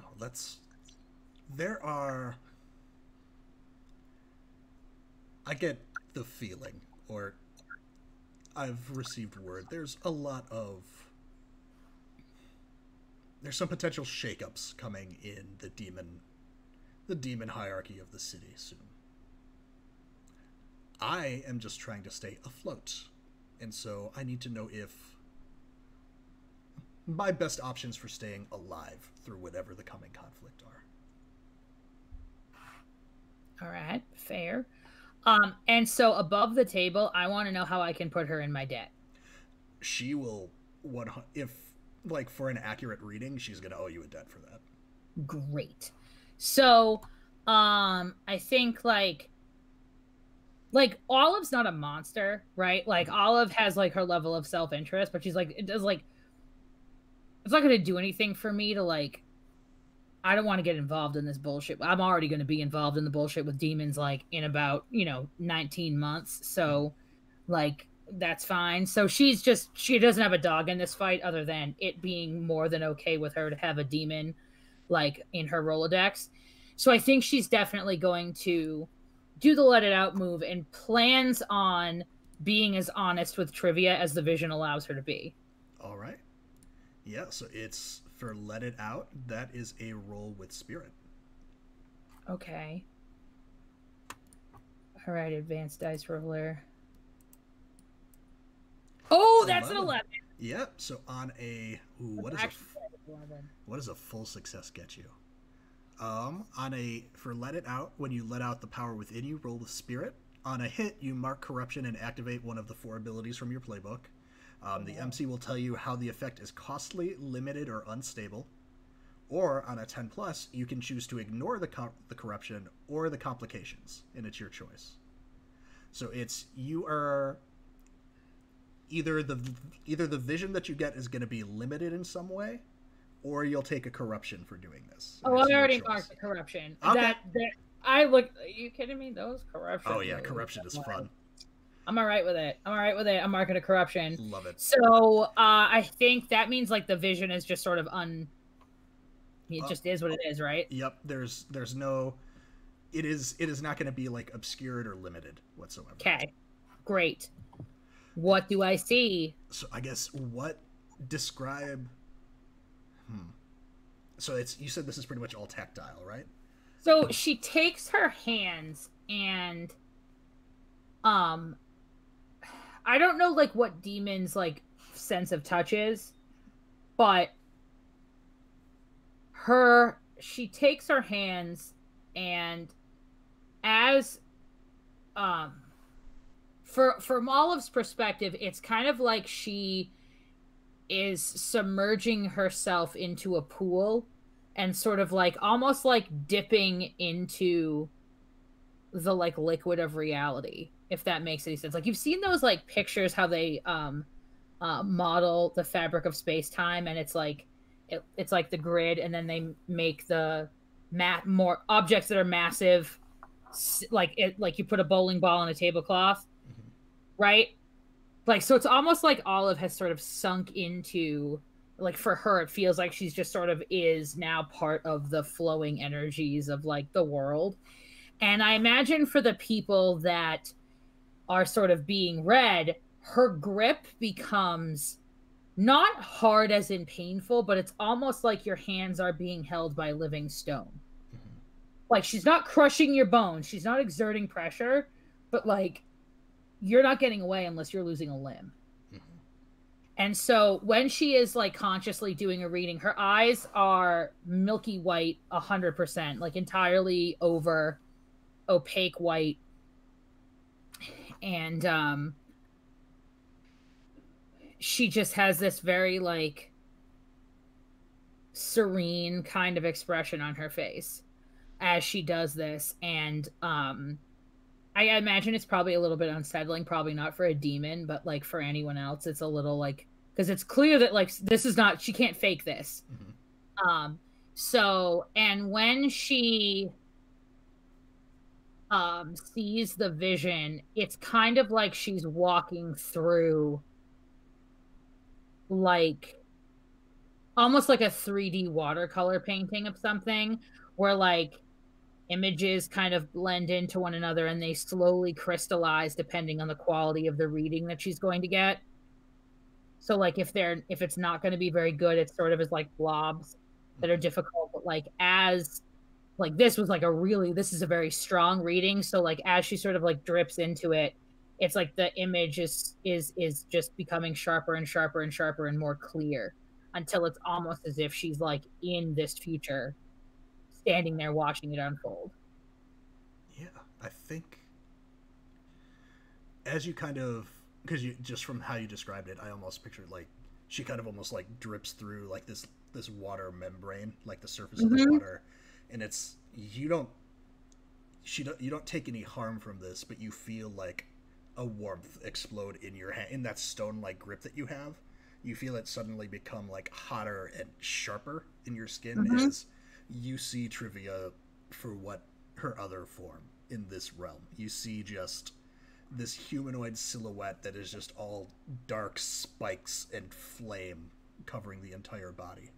Yeah. And as you kind of in this membrane, you kind of stand up, and she's just seated in place, um, with a leash and a collar leading out onto what you might represent as, you know, a map of the area, a map of the bay. Mm-hmm. Yeah. You see that just goes off to some, you know, some shadowy figure off in the distance, that is almost being drowned out by, on two sides of the city, you see a giant just like beam of light, um, erupting from the ground, and opposite it, just this coiling mass of shadows that, um, kind of rotates around what appears to be a dark throne, with just, it's almost like some giant gelatinous mass just plopped on top of it. Um, and so you've got these two things at the end. You see, whatever shadowy figure in the middle, as you just shadow and light kind of erupts from those 2 points at the side, kind of catching everything in the middle. And you see whatever figure Trivia is attached to just starts sinking into the ground and grasping until it's gone, and you just see her getting pulled by this leash just dragged underground with it. And I'm assuming underground is not like a happy magic fun time. You don't see. It's almost like if you've ever seen the old Simpsons Treehouse of Horror specials, Yeah, like yeah. when Homer's in like the 3D realm and like the cone just creates a hole. It's just a column straight down. Okay. With But nothing. no, but it's not like, yay, I'm escaping the suffering. No, it's it's like, oh no. there's definite attempts to avoid being dragged into this hole from all parties. Okay. And it's, I think, as you're seeing her disappear over the side, you see just almost like a volley of arrows coming from outside of the city. Some new party that's entered and just reigns over all of the combatants that you've noted so far. And as that's striking into the ground, you come out. Okay. So recap in my brain. Yes. We have Shadow Angry Throne Blob. Mm-hmm. We have Column of Light. Mm-hmm.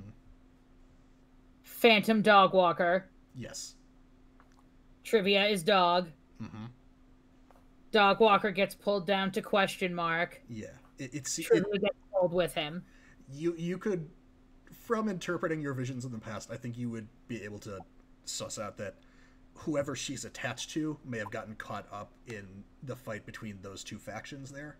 Yeah. And then it seemed like some new player came in towards the end that was trying to take like, advantage take of the unrest. Okay, do I know what the two factions represent? You could probably start asking around town. You don't get faces, like they aren't. Whereas with Trivia, you got her actual form that you'd be able to recognize. Everything else seems more like metaphoric. Okay. Like you definitely you've got enough clues where you could probably start, going out and piecing shit together by asking around for information, or by offering it up to her. She might have some ideas. Okay. But she's the only one that you're not getting in like dream logic or metaphor representation. Right.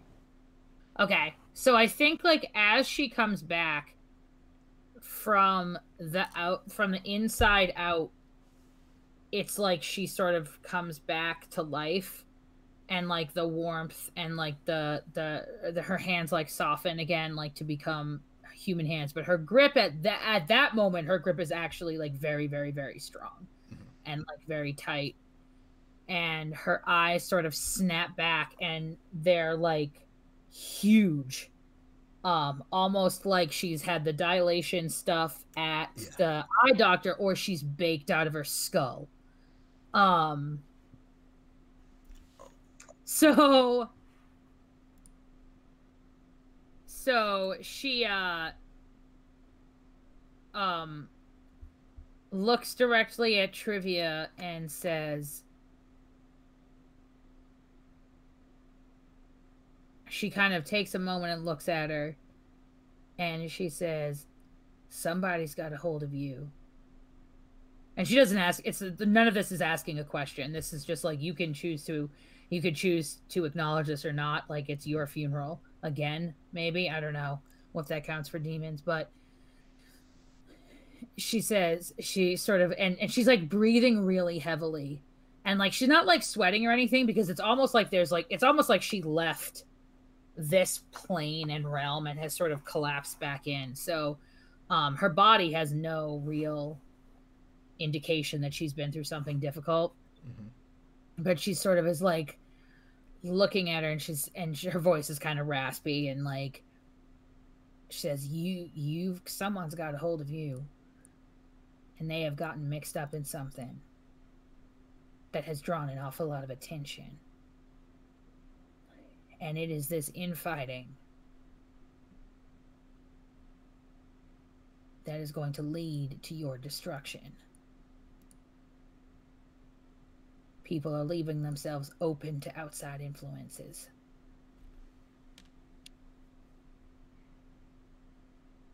So I don't know what shakeup it is that you're expecting,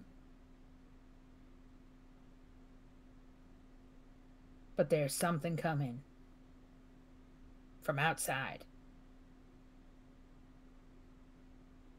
And it's going to take your And she kind of looks at her like, handler down, and gonna drag you right along with it.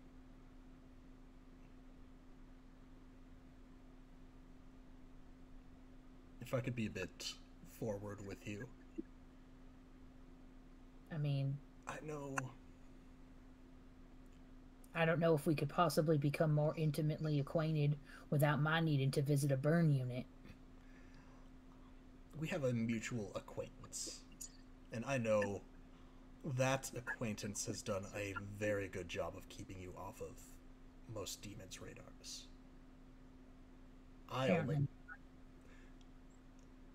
Apparently not good enough, but... Well, it's... They and I don't always see eye to eye, so I do keep track of their comings and goings. No one else knows I'm here because I didn't know what you would tell me.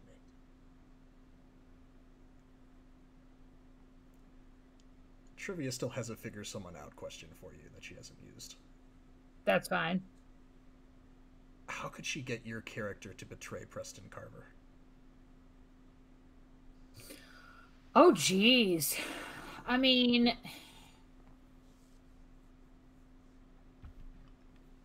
It has to be to a point where Preston is either so dangerous that it's like...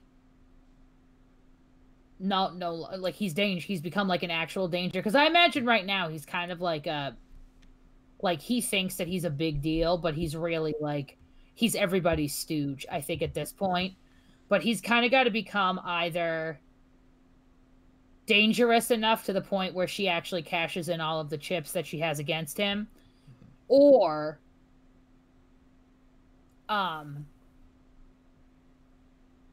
it has to be like a more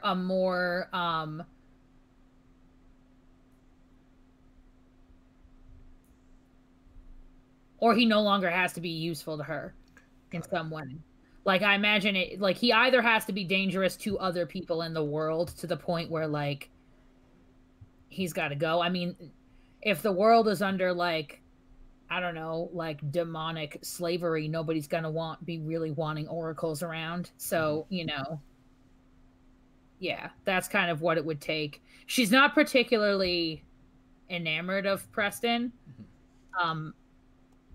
I imagine that it could go like he wouldn't say no to spending some extracurricular time with her, but like she thinks he's just a scumbag who, like, she kind of has, you know, in a really tough spot.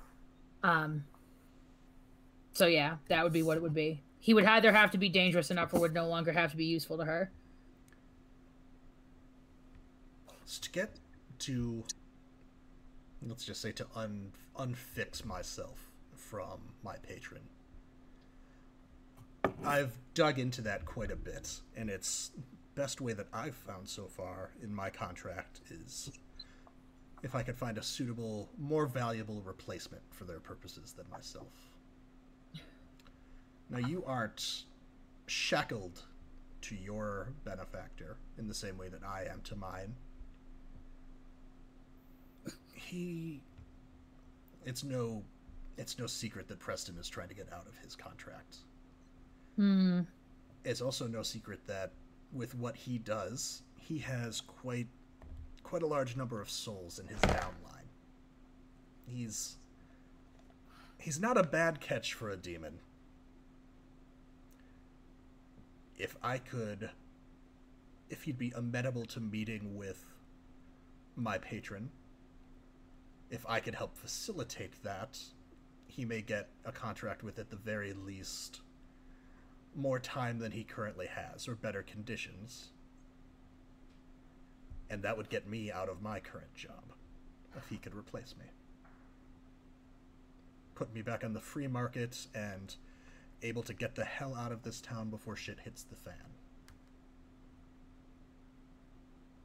I imagine sort of Olive, like, definitely ponders this, because I think, like, Olive is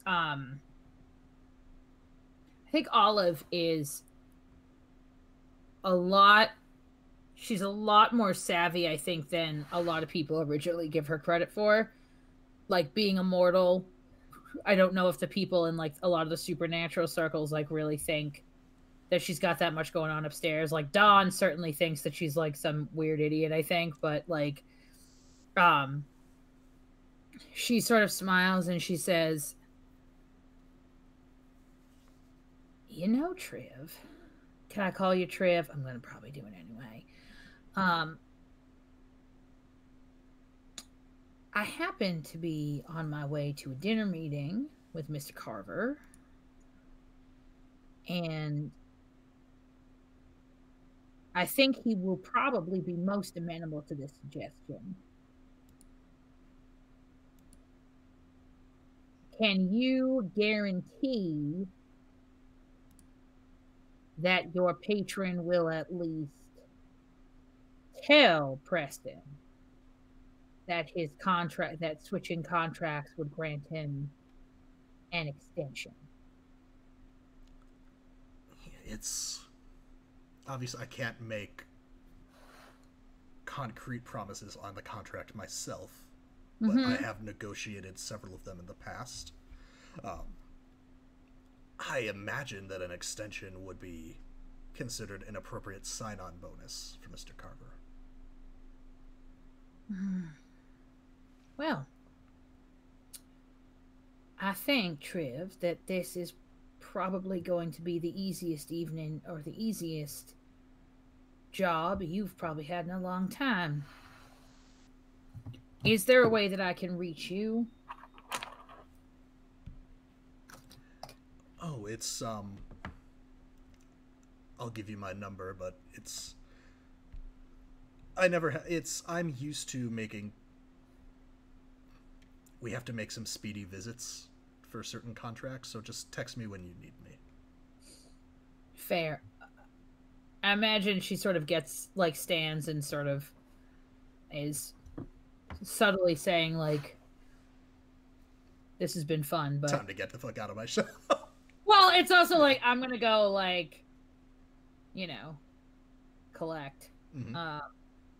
So, yeah, I imagine, like, she sort of sees Triv up. And is there any indication that there have been other unseen creatures in the shop? Is anything busted or broken or, like, fucked up? Nope. Okay.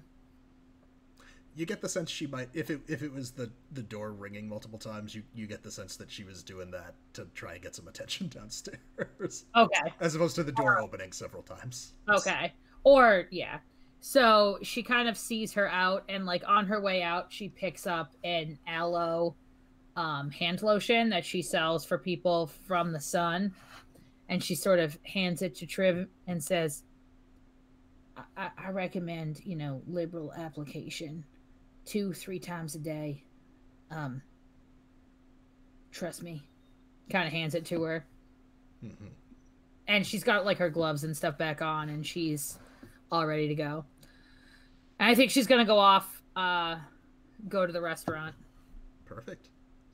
Yeah, I think at that point we'll go ahead and we'll cut back to Don. How are we doing? We're doing good. We're doing good. We're doing lovely. On a wonderful midnight stroll. Yeah, I thought about it. I weighed the pros and I weighed the cons, and I think I'm gonna hit me one of those hub moves there, Mr. Patrick. Yeah. Would you like to, for the whole class? Would you like to read us this special move? Oh, sure. Are we playing popcorn now? Yeah, sure thing. So I'm gonna do the hub move, written by somebody. I can't quite remember who wrote this. For everybody, the hub moves that we have are part of the city neighborhood that we're in. The hub itself has a pair of moves, essentially a pair of moves that everybody gets to use regardless of their playbook. So everyone's got access to these fun guys.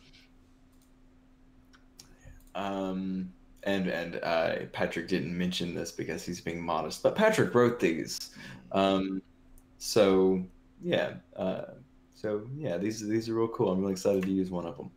So I'm going to do Under the Boardwalk. When you search for a discrete meeting location amongst the sights and sounds of Bayshore, roll plus blood. On a hit, you find a suitable private spot for your needs. On a 7-9, your meeting place is either unobserved or uninterrupted. You tell the MC which one. On a miss, the MC will tell you who you've upset by walking directly into their business. And so this is going to be a roll with blood to find a meeting spot with Snowpea. So this is a 2d6 plus 2. So I'm a bloody boy, and that's a 10. So that is a full success. Yes. So it's you will not be observed or interrupted. You find exactly the place for your needs. Fantastic. Tell me about the kind of place you find. I think the place that I find is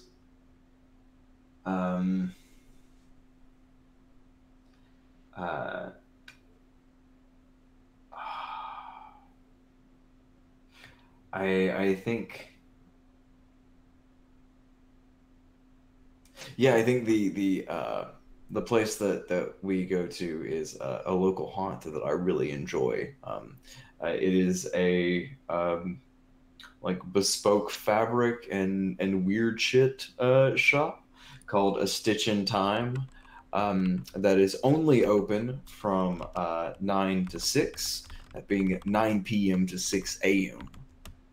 So we're a little bit on the early side for it. It's one of those weird shops that's just like, ah, fuck it, we'll have dumb hours for the sake of having dumb hours. Or, you know, sometimes you really need, like, some sparkles at you know, 9 o'clock. We don't judge. We're here to sell some fucking glitter. Glitter, that was the word. How did I forget the word glitter? Yeah, so I think that's where we go. Now, did you pick up Snowpea on the way while you were walking around, or is No, this where you I think Snowpea is gonna meet me there. All right. Yeah. Let me see.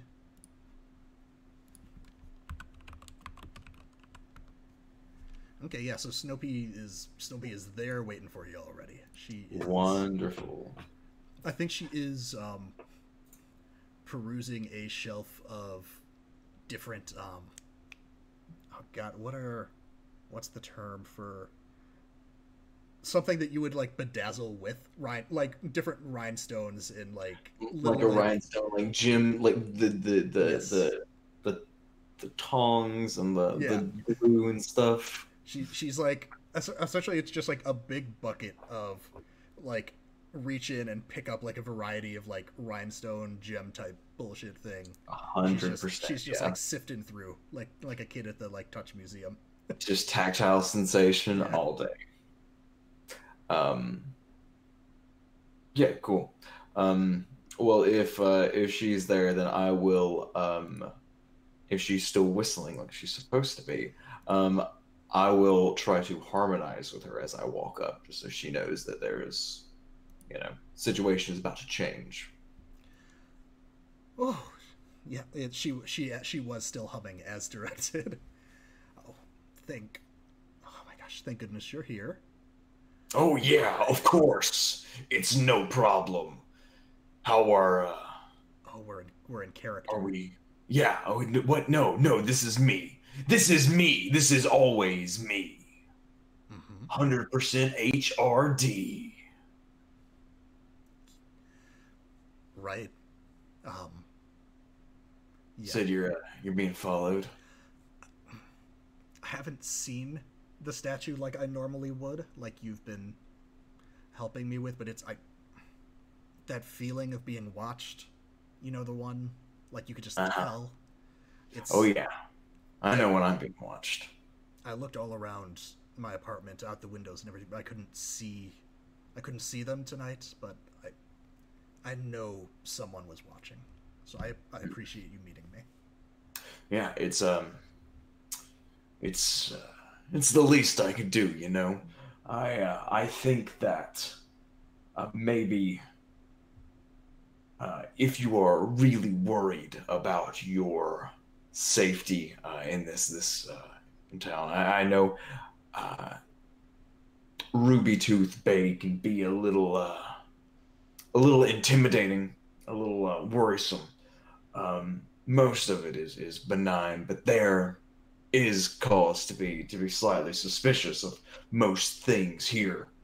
What I would uh, recommend then, if you are worried about your safety, you can always come down to the RAR compound. We've got some spare beds in the dormitory. Welcome to join. Mm-hmm. Welcome to leave in the morning too. No contracts, no obligations. This is just a safe place for tonight.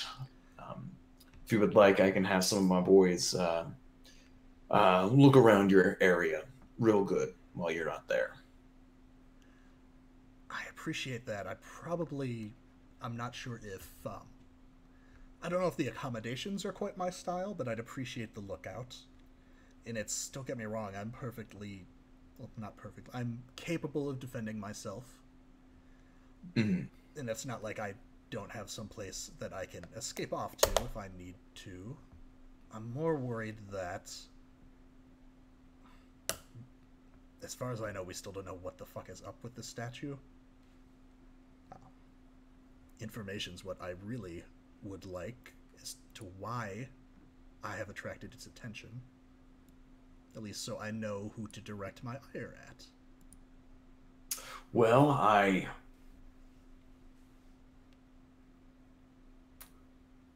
I'm sure you've told me as much as you can tell me about your purpose in town, and I'm happy that you're here to do some business with me while you're around. But, uh, if there was something anyone in your court might have done recently, maybe provoke any balances and upset anything, I know I personally would absolutely never dream of upsetting any of the court rituals. No, of course not. Uh, but you mortals, or I guess whatever you'd be considered right now, you wouldn't dream of playing court politics. That would be too silly. I have no interest in court. I've surpassed mortality. I am hunger at this point, but I am hunger with a little bit of reach and a little bit of power, which is pretty good for everybody around, I'd say. Between I don't know how. That being said, I don't know how much you keep up on the comings and goings of Fey politics. The Winter Court is, at least for the time being, doing just fine, and we have not done anything to upset anyone. But the Summer Court is in quite a bit of disarray. Oh, What I'm doing in town is mainly just trying to keep an eye out for possible threats. They suspect that the Summer Court issues came from inside the court, if you can believe that. But when one of the four seasonal courts takes a hit like that, it's not good for any of us. well, I got one that owes me a little bit of a favor. If you think a rendezvous with them would be handy. A Summer Court, Faye? Yeah. Maybe. It's they may the statue in the Summer Court may be unrelated. That's the I just don't have enough information yet. But no, as far as I know, the Winter Court has not stepped on any toes recently, more so than just through normal business. Well,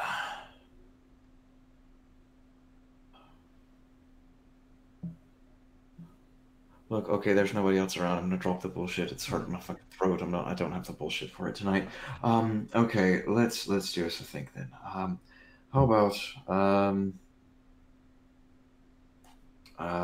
we could well, could always have somebody tail you. See if they see anything. You're aware that you're being watched. You'll know what they look like. You won't really have to worry about who's that strange person over there in the olive coat and the drab jacket and what have you. not that, not that being bait is a deal breaker for me, but would the plan just be to snatch up the statue? Um, well, not really. No, no, I don't really intend to just uh, pull a snatch and grab on a golem. If that that does tend to be the case, if it is a golem, I think that a better plan would be for us to uh, maybe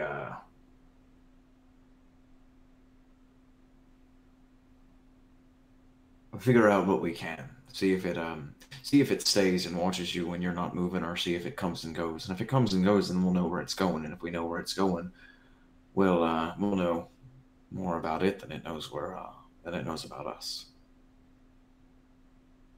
I would say this is an us matter, since if you feel like you're being followed and now you and I are having a conversation, I probably am involved in it, regardless of my opinion on the matter. So what I'm hearing is we should go. Should we just go get wasted then?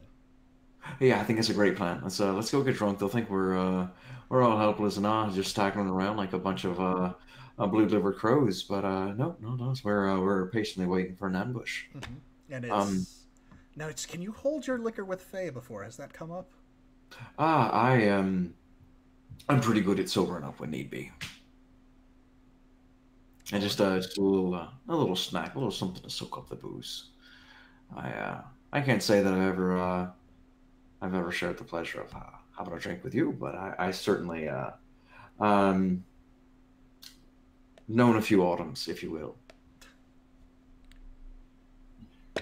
Well, all right then. Let's.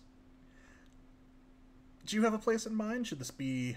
Do we I want to go highly public, like crowded, or someplace more sparse where we're easier? Harder for us to get attention, but easier for us to spot someone. I've got a place a little bit in between the two. I've got some folks that done me a few favors. What we're gonna do is we're gonna have a place called the I think Google Maps still has it for the shallow pool, but it's the shallow gene pool. Um, uh, no one named Gene's ever owned the place. It's just some bad spelling. Mm-hmm. Um, and yeah, we I think I could probably have some kind of entertainment there in an hour or two. Um, Enough to draw folks there. And of course, I'll have some of my eyes there, so it'll seem like we're just part of the crowd. Real innocuous, but I'll have folks around making sure to note if anybody's noting us. A real incognitus kind of operation, if you will. All right. It's I. I think I remember driving past that place and assuming from the smell that it was abandoned. But if it's open, I'm happy to Oh, join. it's probably. I mean, it was what was it? It was 3, 4 p.m. It was definitely abandoned then. Yeah, they haven't sobered up yet. I mean, shit, it's 9 now. They probably already sobered and gone the other way home. But I think we'll be. I think we'll be okay. I could probably work something together for us. Pretty good. You ever heard of a band called the Dented Bucket? No. Neither have I, but I got a bunch of guys that'll pretty much play under any fucking banner I give them, so it'll probably be a fun time to see what they come up with. Got a Well, better name? I give me some time and let's see Fuck, that's if the one thing we don't have. I'm calling George now. Hey, can you get a show going? And roll it. Yeah, all right, cool, cool, cool, cool. Doesn't actually pull out a phone or anything. He's just doing this, yeah. and all right, we should be set. No problem. Yeah. So I think she is all on board for going with you to the to the shallow gene pool. Cool. I will send some text off to try to get some kind of event if there's some kind of like Yeah. sideshow person or some folks in the bar that'll play some of the rented instruments for a couple of beers, and I'll just throw a stupid headline on there and promote it on the raw social accounts. Yeah, I'm trying to figure out if there's if this would so you're trying to essentially, hype up your and Snoopy's presence and see if we draw out the statue, correct? Yeah. So I think personally that this is what's it called? This is a cold-blooded Oh, is that a I'm special vampire thing? It is, yeah. When you keep your cool by flaunting mortal social conventions and expectations, roll with blood instead of spirit. I am throwing together a party on the spot with a fictitious band to observe a golem that is stalking someone. Yeah, and it's so to give everybody a bit, since this will be our first keep your cool roll. A keep your cool is when things get real and you keep your cool. Tell the MC the situation you want to avoid and roll with spirit. On a 10 plus, all's well. On a 7 to 9, the MC will tell you what it's going to cost you to avoid that thing happening. And on a miss, it's a miss. So it sounds like what we're trying to avoid is, maybe I mean, it's your move, so you correct me if I'm wrong. Maybe like a threat getting to Snowpea or going Yeah, unnoticed. yeah. A threat getting Snoopy coming to harm Okay. is the threat. Yeah. Um, like um, ideally, something would happen, and then it could be prevented. I think that would be the best case scenario. Would be for something to try to pop off, and for uh, Don or one of his boys to hop in. Okay. Yeah. All right. Yeah. So and your vamp move is you get to roll with blood instead of spirit, right? It is, All yeah. right. Let's do it. And I'm a boy with some good blood. All right, so that's gonna be a +2 on top of this. Oh It's no. 5. Oh No. no. That is our first full miss of the evening. Oh, I think that's our first full miss of the whole thing. Yep. Well, Did somebody make a miss on their rumors roll? Leland did. Oh, well, shit. Yeah. Yeah. So on a miss, I get to make a move. Essentially, bad shit happens. Do I get experience? No, not in this game. Oh no! This is not one of the play. Brutal. This is Oh one of the few Powered by the Apocalypse games where misses do not get you experience. no. Oh. Okay. Yeah. Cool. So I mean, Not cool. The opposite of cool. Suck. no, it's fine. Everything will be fine. Tell me about this party. Tell me about how things are, proceeding once you and Snowpea get to the shallow pool. I think that uh, the dented bucket is just like I hit the sweet spot of folks at the right hour with everything, like, and it is absolutely packed. Like I think he was hoping to get, like 85% capacity. It's definitely 115, 120% capacity right now. It is packed to the absolute gills, standing room only, like tables moved to the fucking side.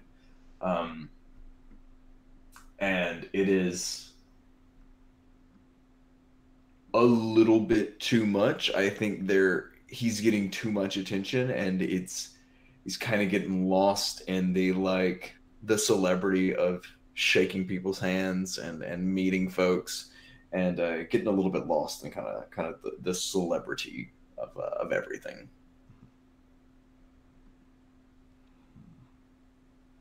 Yeah. Let's see.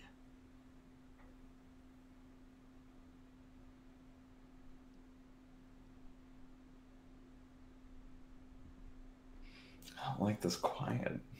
No, it's fine. It's so the band is going. It is way more crowded than you expected. Have you been with Snowpea the whole time? I've tried to stay within arm's reach of Snowpea. Um, yeah, I Yeah. think at least initially, I think the night probably started out with a drinking contest between the two of you, or at hmm least a brief one. hmm I guess how have you been keeping her occupied otherwise? Um, I have been probably when I have not been indulging my desire to be seen. Um, I have probably been telling her um, fictitious things about the clients about the clientele of this place. Mm-hmm. And like, oh yeah, that's 3 foot Lou. It's not because he's short or anything. He's like 5'8".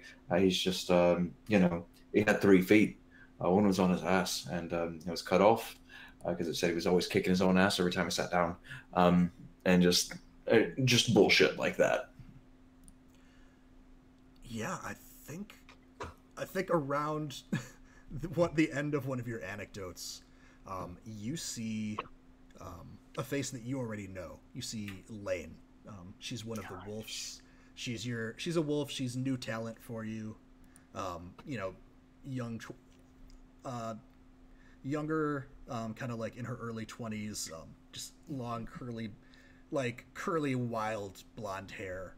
Mm-hmm. I don't know if you've seen her transform yet, but definitely you could probably call it a main at some points. Mm-hmm. And she is walking with an intensity you have not seen in her before, and coming straight at the two of you. Ah, fuck me. Shit. Fuck. All right. Hello. How are you doing tonight, love? I am. Shit. I see challengers approaching. Yeah, she walks. I think it's kind of the position why she's coming towards you. Snoopy is a little bit forward to your left. Mm-hmm. She brushes right past Snoopy, kind of puts an arm to shove her out of the way, and that's when you see fangs just coming out of the mouth as she lunges at your neck. Oh shit! And I think that's where we'll call this week's session. Oh shit! All right, well, that's you've definitely given me something to chew on there, Pat. What? Listen, so you're gonna have puns prepared for the end of every episode, right? Just Carlos from Magic School Bus style. Have him ready to go. Oh yeah, 100%. Yeah. I forgot about that. Wow, that probably played a really formative impact on my childhood sense of humor. I had access to a middle school library. We had all the Magic School videos. Magic Schools, yeah, that's definitely it. Yeah. Well, as we're wrapping up for the evening, do you want to give an outro, tell everybody about yourself again, and then where they could find you, and then? Yeah, sure, no problem. So I'm Zan. I'm a professional DM and content creator for 5e World of Darkness, powered by the Apocalypse, and a bunch of other great stuff out there. You can find me on Patrick's channel or on Taxer's channel, like the wonderful time that was tonight. You can also find me Central Time, 4 a.m. on Friday and 4:30 a.m. on Tuesday over on Polished Cryptids, and again Central Time, 7 p.m. Over on the Black Feather Guild for some of Raven's really fun games as well. Additionally, you can find me on my own Twitch, which is the same as my Twitter, InsanityTTRPG, or my website, InsanityGaming.com. I do games and stuff. Like, a couple of days ago, I built a character on stream with some audience participation, did the whole graphic design of the character, and like built out a custom cleric domain of temptation on camera. And that was a lot of fun. It was about an hour and a half, 2 hours. It was a real good time. And if you want to find it, that's available on the Insanity Discord. And I'm gonna stop pitching. I do actually. I have. There will be a show adjacent to this, covering the weekly antics of the RAR wrestling organization, as well as something else that hasn't been revealed yet. And yeah. I did a Kickstarter too, and it's on Twitter. You should follow that. It's really great, and it's a thing. Yeah. Awesome. Yeah, historian, please. Alrighty, once again, I am IC Historian, every place I feel like being found on this fair internet. I am here now. I'm beginning my Sundays in residence in Attactrix land, and you can find me every other Friday. So in 2 weeks from this Friday, for those of you North America dwelling friends, on Polished Cryptids channel. And basically any other place where people forgot to lock the windows. There's that. That's where I am and what I do. You can find me on Twitter. I make fun of public figures and mutter about education. If you feel like really strongly about that, we should maybe talk to somebody. I don't know. But in the interim, follow me on Twitter. Other than that, that's what I got. Perfect. And I'm Pat. I'm a Tactric on Twitter and Twitch, like the name on the channel that you're on now. We'll be here every Sunday for, at least the next 2 months playing this Urban Shadows campaign. You'll get to meet our whole cast next week, I believe. I believe we'll have our 2 other members who couldn't make it tonight joining. And yeah, it's gonna be fun. I hope everybody is enjoying this dip into Urban Shadows, and I'm excited to do more. But yeah, that's it for me. I'm gonna send a raid over to a friend of mine, Grant, who's playing some Armello right now. And we're gonna go give him a wave. And have a good night, everybody. We got a raid cry? Oh, that's a thing that people do, isn't it? I I don't. mean, it doesn't have to be. Okay, I don't. cool. I'm sorry. I don't. Good night, everybody.